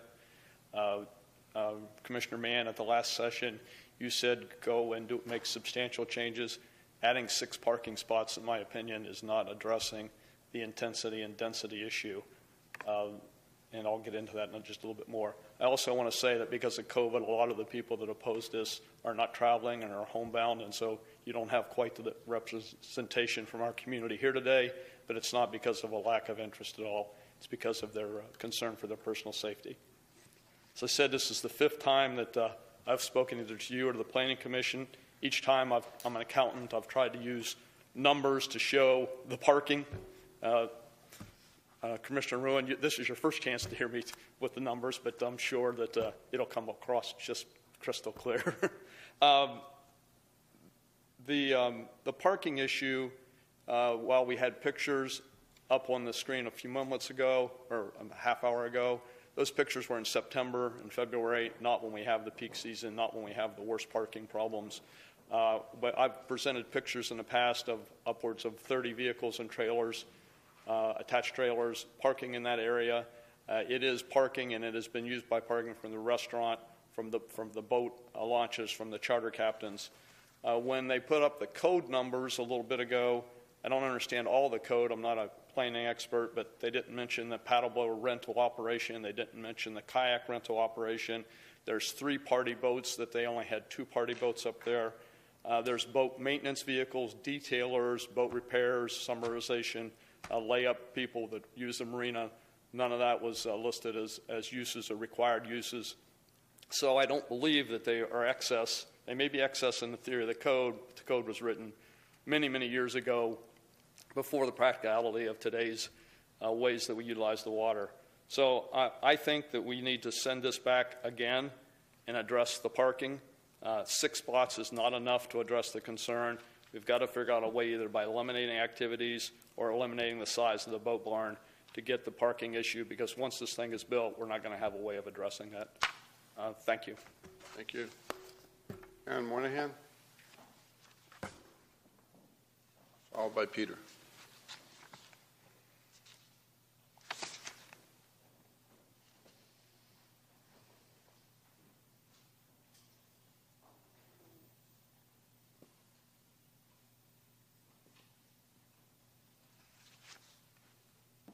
Good morning.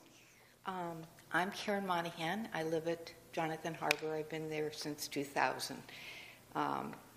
As you know, Port Comfort Road is a narrow and short road with 8 curb cuts presently. It's 20 feet wide, which is thin, and about 900 feet long. On a normal day, it's very congested, as everyone has said.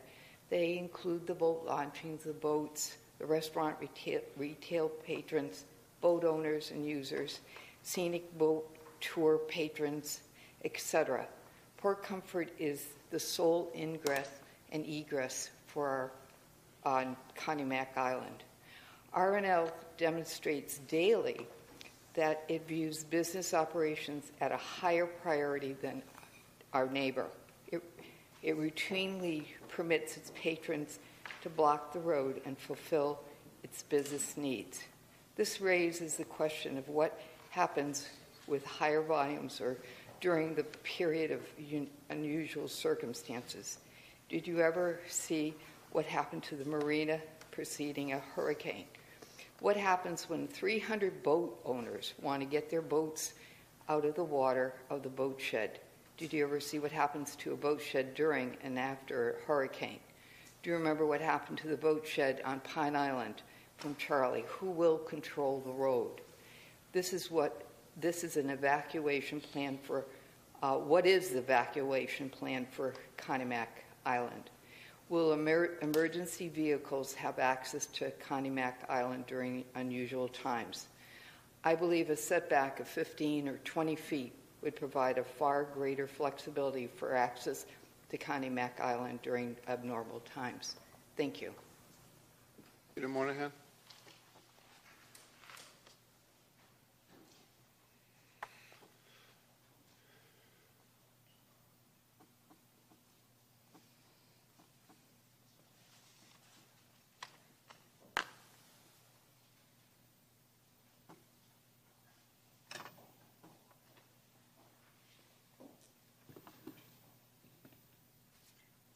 Good morning, Commissioners. I'm Pete Monahan. I've been a resident of Jonathan Harbor for over 20 years and also a director of the HOA.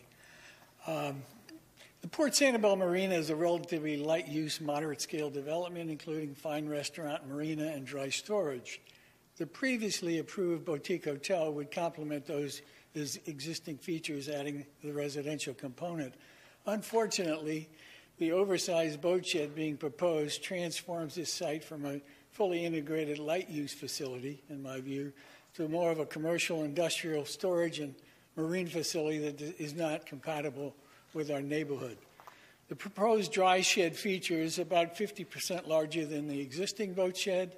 This new shed is nearly 300 feet long. Thus, the proposed shed results in a continuous, massive complex, which is some 450 feet long, adding the two together, and is nearly 5 stories high. This massive size of structure is exaggerated by its proximity to the road and provides very insufficient space, in my view, to use vegetation adequately to soften this bulky, oversized structure. The rationale they use for the proposed 10-foot setback is to be consistent with the existing shed. I don't think anybody would agree that 450 feet of consistency is the desired feature of this particular development. The combination of a 450-foot facility length and over 30 feet sheer wall will create a tunnel-like phenomenon when you enter the road to our neighborhood. This effect is greatly exaggerated by only a 10-foot setback. This tunnel effect would be substantially lessened if the setback was restricted to at least 20 feet. Not only would it substantially improve the visual appearance, it would add very, very important and viable space for the inclusion of some 30 or 40 mature type forms of vegetation to soften the starkness of this rectangular shaped boat shed. The current reliance, again, I'm talking strictly on the west side, of palm trees is woefully inadequate given the size and shape of this building. In summary, the nature and scope of the proposed boat shed represents a far more intensive use, in my view, of this property than was contemplated by the 1999 CPD. The encroachment of this boxy, bulky boat shed and the associated car and boat traffic that it's going to promote is destructive to the character and nature of the Jonathan Harbor community.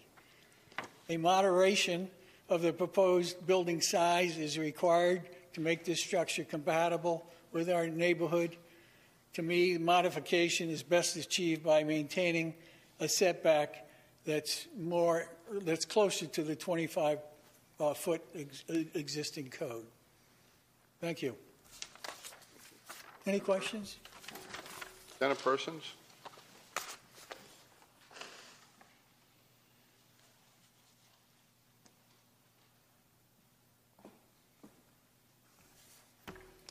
Good morning, Mr. Chair and Board. For the record, Jenna Persons, Strayhorn & Persons Law Firm, on behalf of Jonathan Harbor Community Association.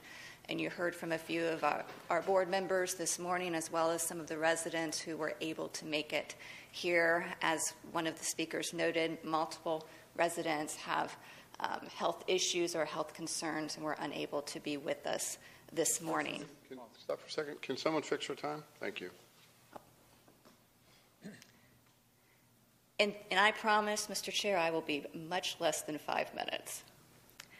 In thinking about this case and the journey that we have all been together over the last 3+ years, I looked back to the first hearing in front of this board 3 years ago. Mr. Hammond was here, Mr. Manning was here, and the past but not forgotten, Mr. Kiker was here. The board at that time discussed why this project was too intense. And I remembered some words that are gone but not forgotten, Commissioner Kiker said. He said, "This is a pretty serious subject for a lot of people." Here we are today, 3 years later, and this is still a serious subject for a lot of people. And what has been presented is still too intense for this neighborhood. You've heard the continuing concerns from multiple residents today, but you've also heard from multiple residents substantial points of compromise that would go a long way in resolving this neighborhood dispute. For example, with our last speaker, you heard that a mere 10 additional feet of setback, still less than the 25 required by code, plus the full 15-foot of buffer and enhanced landscaping would go a long way in resolving this neighborhood dispute. So here we are today, and we're asking, please take another hard look. A lot changes over 3 years, and we're close, but we're just not there yet. And if this neighborhood dispute, if this project cannot be resolved, we ask that this board stand by its original denial of the original request. Thank you. John Jackalua.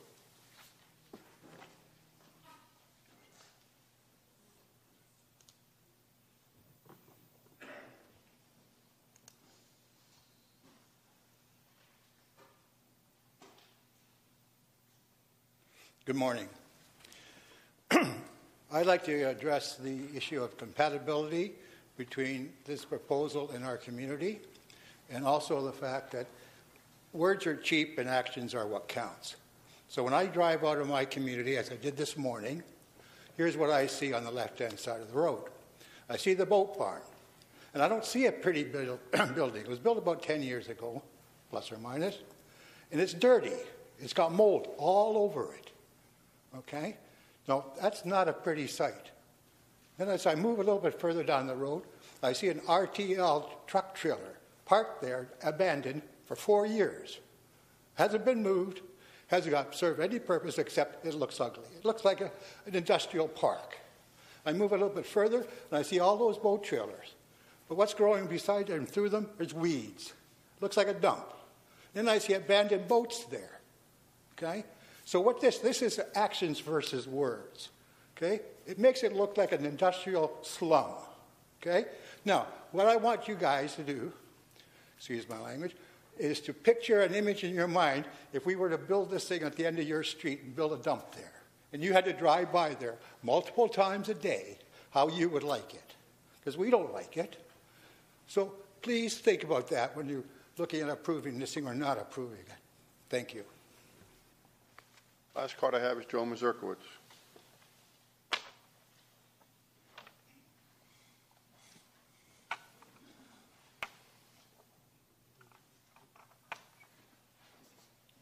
Morning, Mr. Chair, Commissioners. Joe Mazurkowicz, President of BJM Consulting, here on behalf of the Southwest Florida Marine Industry Association.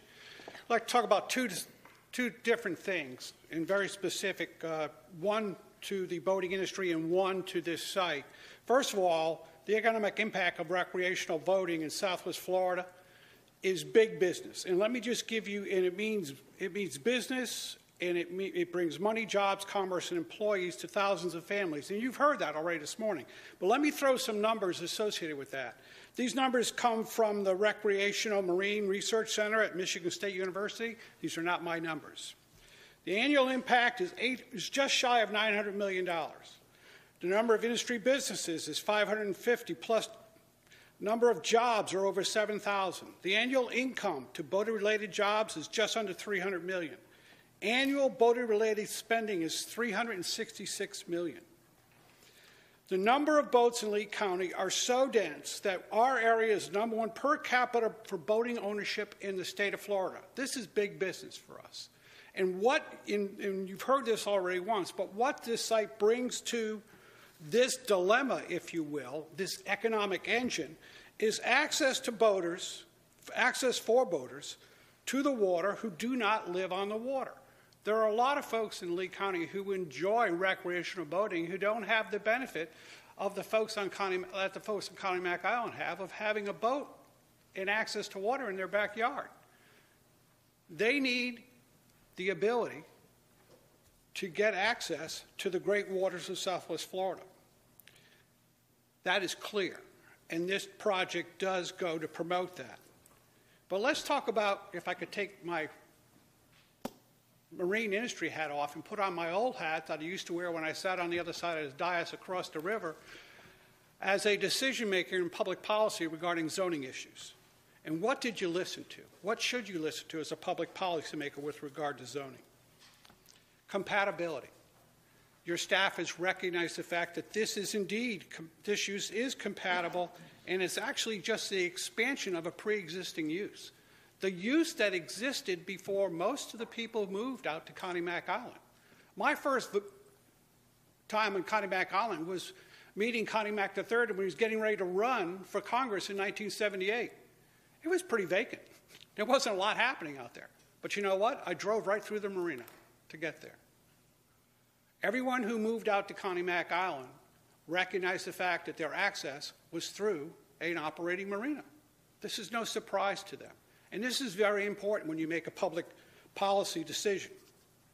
Because you have to think about it as the fact Do reasonable property owners have the expectation for similar uses adjoining them as they move forward? So as a reasonable property owner or potential property owner going to Connie Mack Island, did they have the reasonable expectation to understand, or should they have understood, that driving into the island, they were going to be going through a marina in perpetuity? Yes, they should have. Did the expansion of the residential community on Connie Mack Island increase? Absolutely. The pictures of it today on Google Earth shows it as almost a fully developed community. It wasn't like that in 1978. But does the adjoining property owner, who has been deemed compatible, have the same right to expand their use as a residential community did, well knowing that they were driving through that marina all the time to get there? As a public policymaker, I would say it is compatible. The people in Jonathan Harbor had the expectation of expansion to that marina, just as they had the expectation of expansion to the residential community that they live in. The applicant has listened to previous comments. They have addressed it. These changes will make it, will have a positive impact on some of the negative conditions that exist today. The new dry storage facility has a footprint that is similar to the hotel, which is a more intense use than a dry storage facility by any planning standard. And the aesthetics and landscape will enhance the entrance to Jonathan Harbor and Connie Mack Island greater than what it is today. The previous speaker just talked about driving through what he looks like an industrial area. With this improved project, they will no longer see that industrial area as they drive into their project. They will see a commercial marina that is aesthetically pleasing to everyone going through. Thank you very much. So all the public comment cards I have, is I missed anybody that would like to speak in public comment? Commissioners, I'd love to take a 5-minute comfort break, if that's okay. Come back at 11:30. That sounds great. Thank you.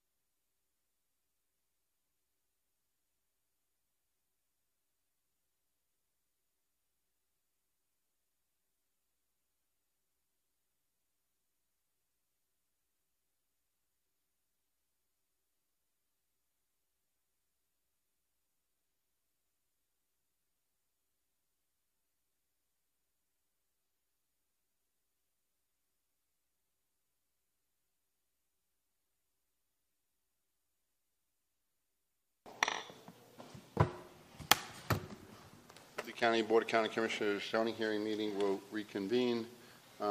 We took all public comment. I'll close public comment at the moment, and the applicant would like to come up and address. Thank you, Mr. Chairman. For the record, Beverly Grady for the record. One clarification I want to make is speaker number 6, Tatum Stewart, is still here. When to clarify, when he spoke of boat trailers lining up on the road, he was speaking of Summerlin Road, not Port Comfort Road. Right, Tatum? Thank you. Okay. But first one we would like to call to respond to the design of the structure and withstanding hurricanes is our architect, Tyler Peterson. He'll briefly respond to that issue that was raised.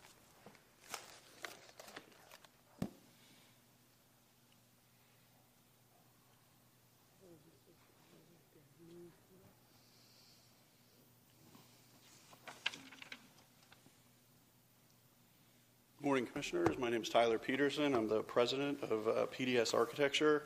Just want to briefly talk about the overall design of the building. As we're all aware, the Florida Building Code does require us to design to certain wind requirements based on the zone.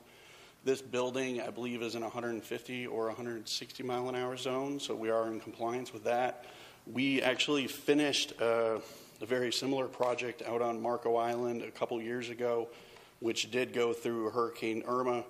That storm had sustained winds of 120 miles per hour, which would be a Cat 3. That building sustained 0 damage. We had very little fascia deformation on the building, but that was about it. So structurally, we're very confident in the integrity of the building. So, any questions regarding that? You know, the only question I have, Mr. Chairman, if I may, while we got the architect up there, maybe this might be better for the planner. I just wanted somebody to talk about, so it was suggested several times, add another 10 feet to the setback. Could somebody just explain what the consequences of that would be? I would love to talk about that. Sure. And just as a matter of rule, I'm involved in the design of the building, not necessarily the site design, so I can't necessarily talk about the setbacks or the landscaping. I will say that we started this project in 2015. So we originally designed a building. I have been here personally and made several presentations, and we have made continuous concessions on redesigning the building. Every time we leave here, I get the phone call. We start adjusting the building. We start dialing it back, start dialing it back. There is a certain point where the building doesn't function. There's a certain depth of a boat that's going to go in there that's based on the standard market boat that everybody here in this area has. I believe it's under 30 feet. You have a 30-foot boat on the other side, then you have a forklift. You have the size of the forklift, plus you have the forks. The forks are a function of the size of the boat. So when you start adding all of those up, that's your minimum depth of a building that just makes sense for an average dry boat storage facility. We've been involved in several of these. It is a process, it is a formula, and there's a function of the turning radius of the forklift. It doesn't just pivot on a dime. You got to turn the boats in there, and there's a lot of calculations that go into it. So when people say, you know, we'll just take off 10 feet from the building, that's like losing the whole side of storage on a building. It's not that simple. So, and the building, there's been a lot of talk about, well, we're going to drive down the road and it's this 50-foot tall canyon. We've designed the building to step back. We've designed the landscaping to be pedestrian friendly. So all of it really kind of stair steps up to give it more of a personal feel, if you will, as you're going down there. The building was designed to mimic what is already there. And I think a lot of the people on the adjacent island bought their homes loving that stretch, loving that entrance onto their island, and we really tried hard to kind of mimic that same feeling. So. Okay, that answered my question. Yeah. Okay. Thank you. Thank you. Paula McMichael is going to respond to Jennifer Sapin's testimony and speak to the zoning that's adjacent. There was a claim there's going to be expanded marinas using this waterway, and also speaking to the 10-foot setback deviation, which was already granted for the existing building that's there.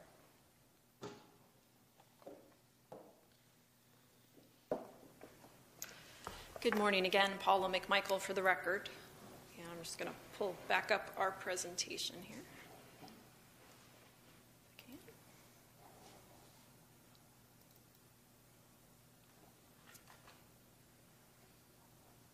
Maybe.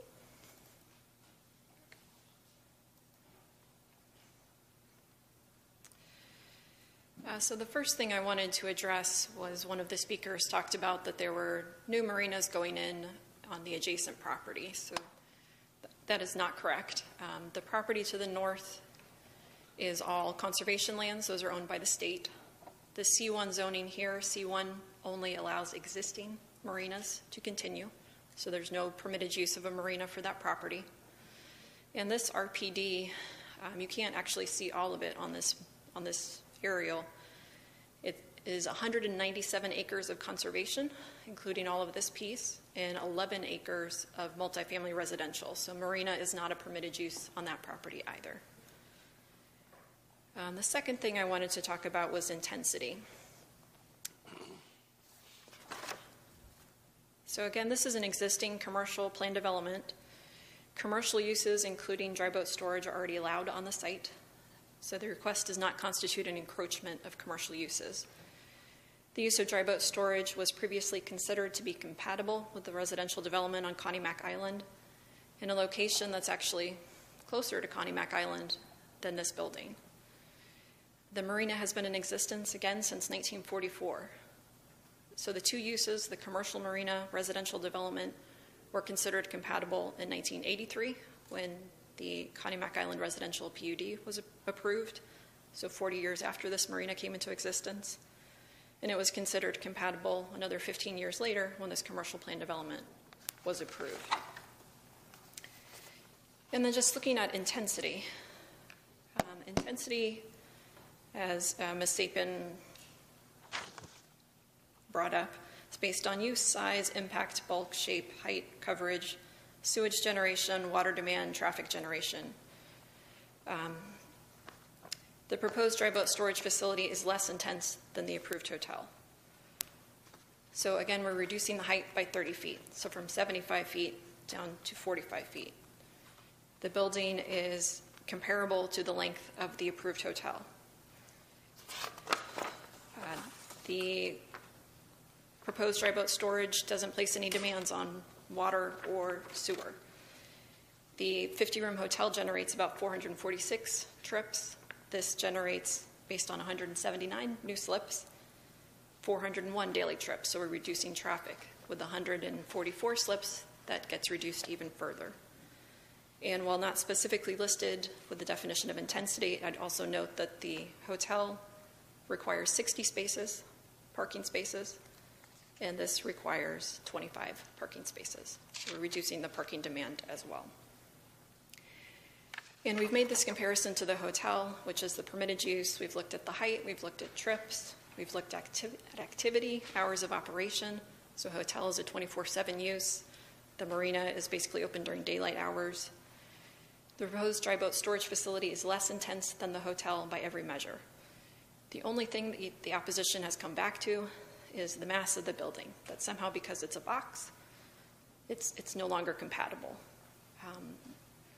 That somehow the square shape, that it's too rectangular, and that somehow makes it not okay. Again, we've reduced the height by 30 feet, we've increased the setback, we've provided all this articulation of the building, the architectural design, we've made landscaping commitments, we've removed that crossing of Port Comfort Road. This is a compatible use. So again, we've reduced the impacts, we've reduced the intensity, we've added more parking, we've added 77 new spaces to the site. We've reduced the length of the building along Port Comfort Road. We've reduced the number of new slips to just 118. So we're reducing intensities, we're increasing parking. There's been a perceived lack of parking due to parking within that vacant portion of the site, a lack of convenient paved parking, especially for boat trailers. But that's being addressed with the development of Parcel D. The other thing I wanted to look at was the landscaping.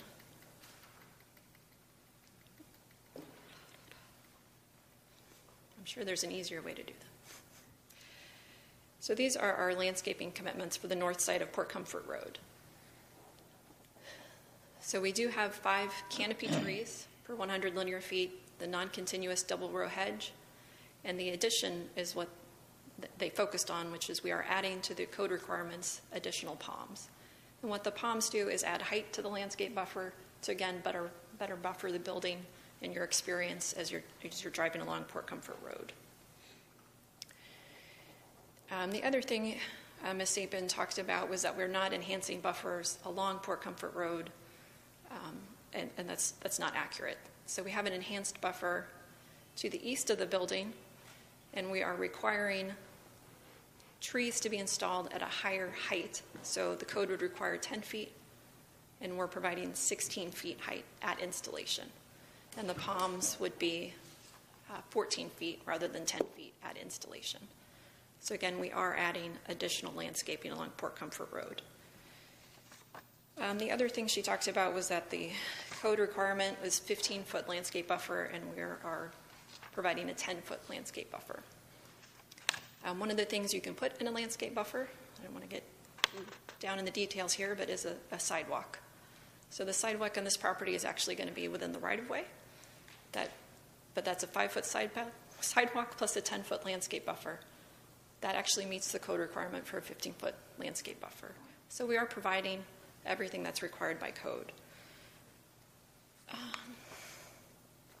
And the last thing I will talk about, I just want to go back to the Lee Plan, which talks about the importance of providing water access to the public, protecting marine-oriented land uses from preemptive land uses, avoiding the displacement of water-dependent shoreline uses, such as dry boat storage, by non-water-dependent uses, such as a hotel. And the Lee Plan also specifically encourages the use of dry boat storage. There are policies that call out for the use of dry boat storage. These are uplands at an existing marina, and what the Lee Plan supports in numerous goals, objectives, and policies is increased opportunities for dry boat storage, recognizing that developable shoreline is a limited resource, and the best way to maximize that limited resource is exactly what's proposed here, additional dry boat storage.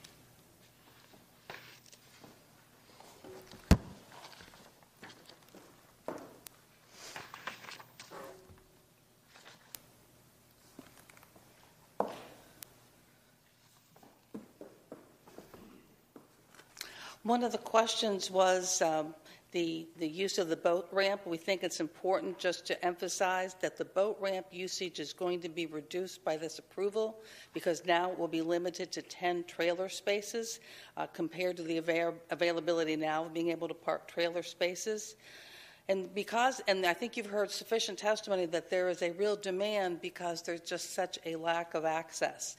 You also heard the statement made as to the actual usage increase. First, our records of usage for several years are filed in the records at the hearings that we've held. So that's clearly documented. I would ask the General Manager, J.D. Minor, just to respond to the question of what has been the increase of boat usage in the year since COVID-19. Beverly, can I have a question for you? Yes. Do you have a timeline if whatever happens today, if it was approved, when you actually will be building the facility? Does the applicant have a timeline? We do, in that we have filed for the development order. The development order is waiting for this decision. So when that development order is granted, they are going to proceed immediately into construction. Is that right, Lisa? The construction is going to take a couple of years, though? Year and a half, 2 years? How is that for you? Probably about a year and a half, and we've also already applied for the building permit as well. Right. You need to give that information at the podium. But that I heard the answer, though. So I was just curious because, for me personally, COVID is not an issue for that. But you can continue that. Thank you, though.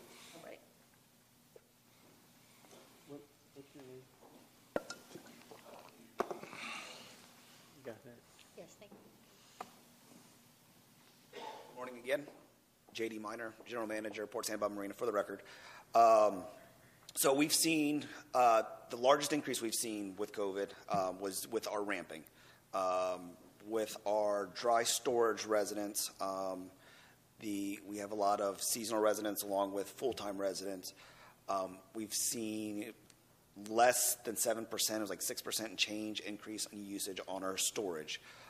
Boat ramp was up significantly, maybe about 50%, and our boat rentals were up about 15%.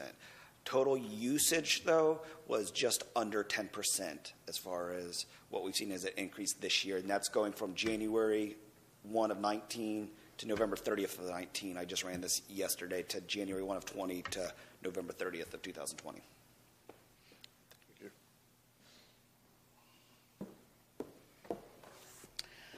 Well, today is a decision for the future. It's for those living here, their seniors, their families, young and old, those who use the water, those who come here. And why do they come to Lee County? It is for the sun, the water. I know you promote tourism, the beaches. So what we're looking for is at an existing marina, there is a reason that the Lee plan has been adopted that has marina siting criteria. Why your policies encourage provision of boating slips at existing marinas. We have responded with major reductions to this request, both in the number of slips, only a net increase of 118, and in a reduction to the length of the building, increased landscaping. We have done everything and completed a complete redesign of the building since February. To alter that entrance to the side, it has been completely redesigned. We would respectfully submit that you should recognize that we have been found consistent with the Lee Plan and the Land Development Code by your professional staff at every hearing, by the hearing examiner twice, and by the special magistrate, and we have reduced intensity since those findings and those recommendations. If you are inclined to approve, I have prepared a resolution that contains some revisions that would deal with recognizing that we have dealt with the basis for denial of August 2019 that I would like to hand out, and County Attorney has seen these.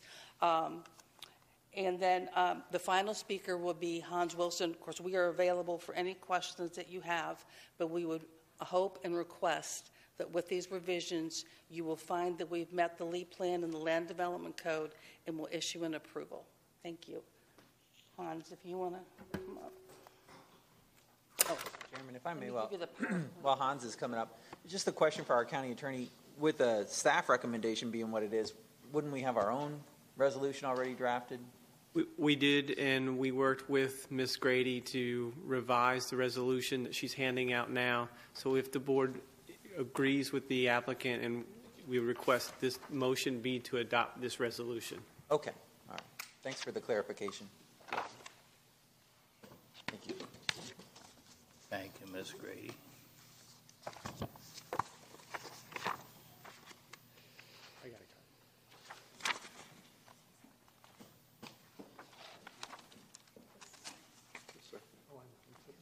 Good morning, gentlemen. For the record, my name is Hans Wilson. I'm a professional engineer and have been working on this project since Larry Roberts Sr. purchased it in 1995, so I've got a lot of experience with this site.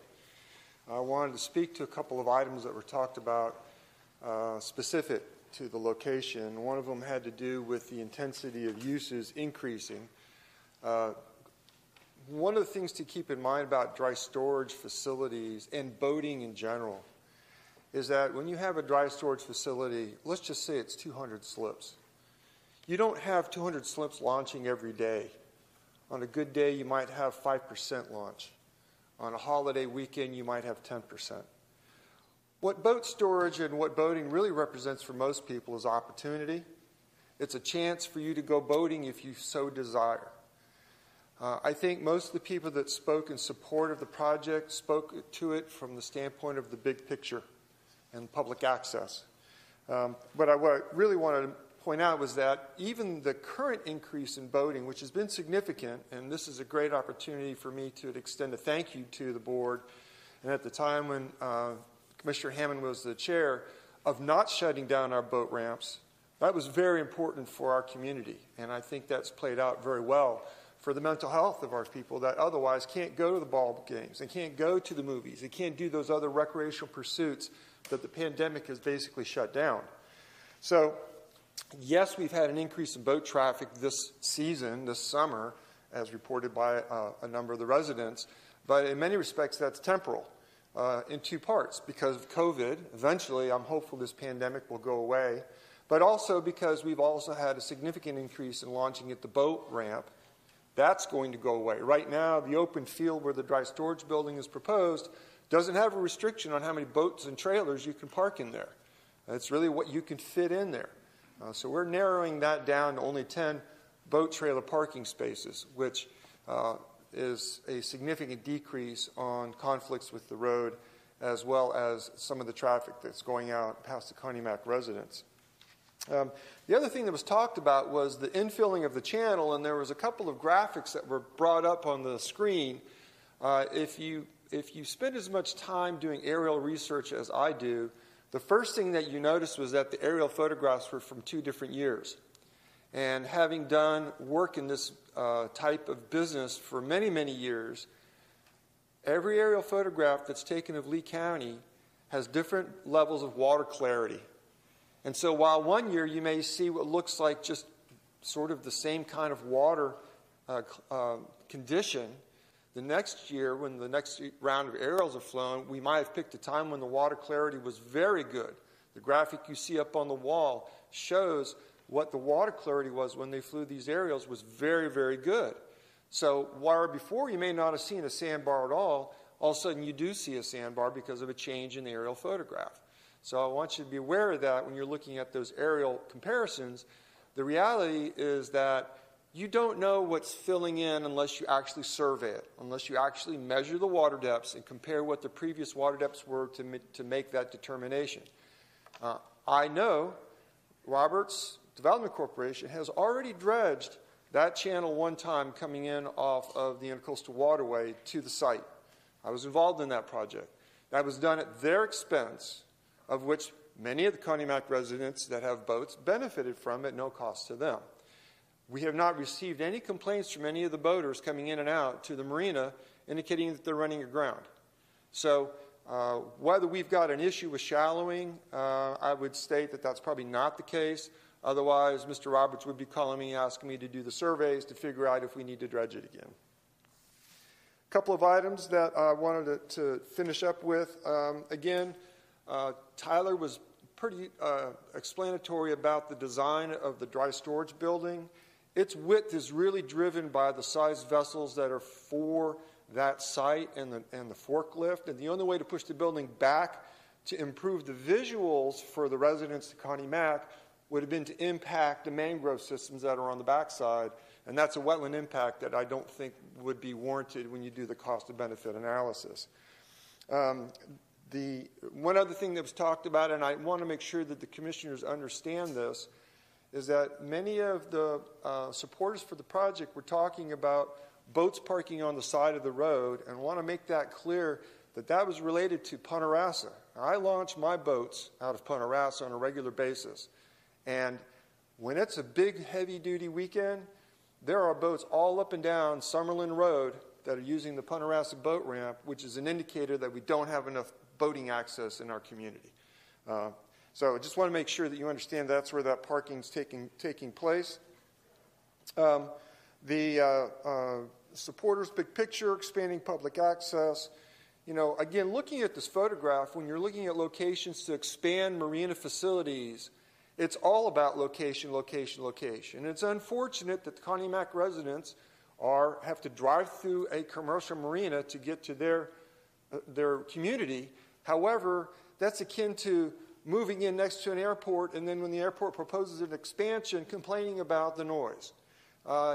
There's this balancing that's got to take place, and there's going to be give and take on both sides. And it's my opinion that our side has given a lot to try and accommodate the demand for the boating access that exists here.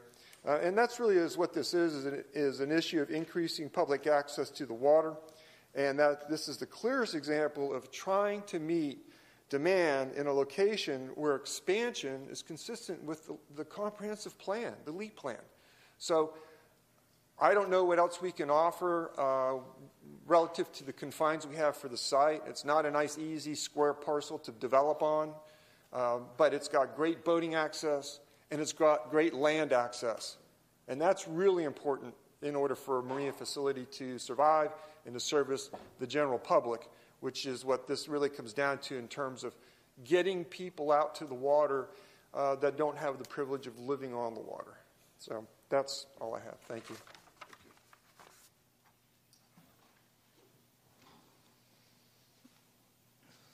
Applicant have anything else? That concludes our presentation. Thank you. Commissioners, thoughts, consideration? Well, Mr. Chairman, I guess I'll kick things off then, and we'll get a motion on the floor so that we can have discussion and open to hearing the board discussion. So after 3.5 years, as was mentioned by everybody who came, and now the fourth time for us hearing this, I want to start with just gratitude for everyone who's been part of this process. Gratitude for the residents who I have tremendous admiration for. You all should teach a class on how to come and talk before the commissioners, because you come with wonderful points that are based in evidence that are really well thought out, and I can't thank you enough for how you've helped us get through this process. I think after 3.5 years and now multiple rounds of modifications, we have something that is much better than what was originally submitted. It's certainly not perfect, and I don't know that we'll ever reach perfection. For the folks on the property owner side, again, I actually want to say thank you for being responsive to every request that the board has sent to you and has asked you to go over. You know, when we first started, it was about the road crossing, and then we got into the parking issues and some of the other things, and it really does appear that there have been many, many attempts to be very responsive to what the board has requested as well. So with that, my motion would be to approve the staff recommendation for today with direction to our County Department of Transportation to add no parking signs along the side of Port Comfort Road, to try and kind of also put one final notice or important notice that we don't want to see that parking along the side of the road. And that would be my motion, Mr. Chairman. Using the resolution presented by Ms. Grady. Exactly, as suggested by our county attorney. Yeah. Motion on the floor. Second. Second. Discussion. I'll reiterate a few things which I think everybody brought up. One is the fact that I appreciate the work from both sides. We're always seeking a balance, and I thought it was a very thoughtful process, but it has been a long time, 3.5 years or so plus. The question of a hotel there, I think that was taken off a long time ago, and I think that was the right decision. The incompatibility there made no sense and stuff like that. So we're really talking about an expansion of the existing use, which we talked about today. There's no question of the need, for water access and boating and stuff like that. And that's an industry that is very important, to our community, for the people that work there and support it and stuff like this. So, again, it's a balance. What I liked also is when people talk about this operation, they talk about a very well-balanced and a well-run operation.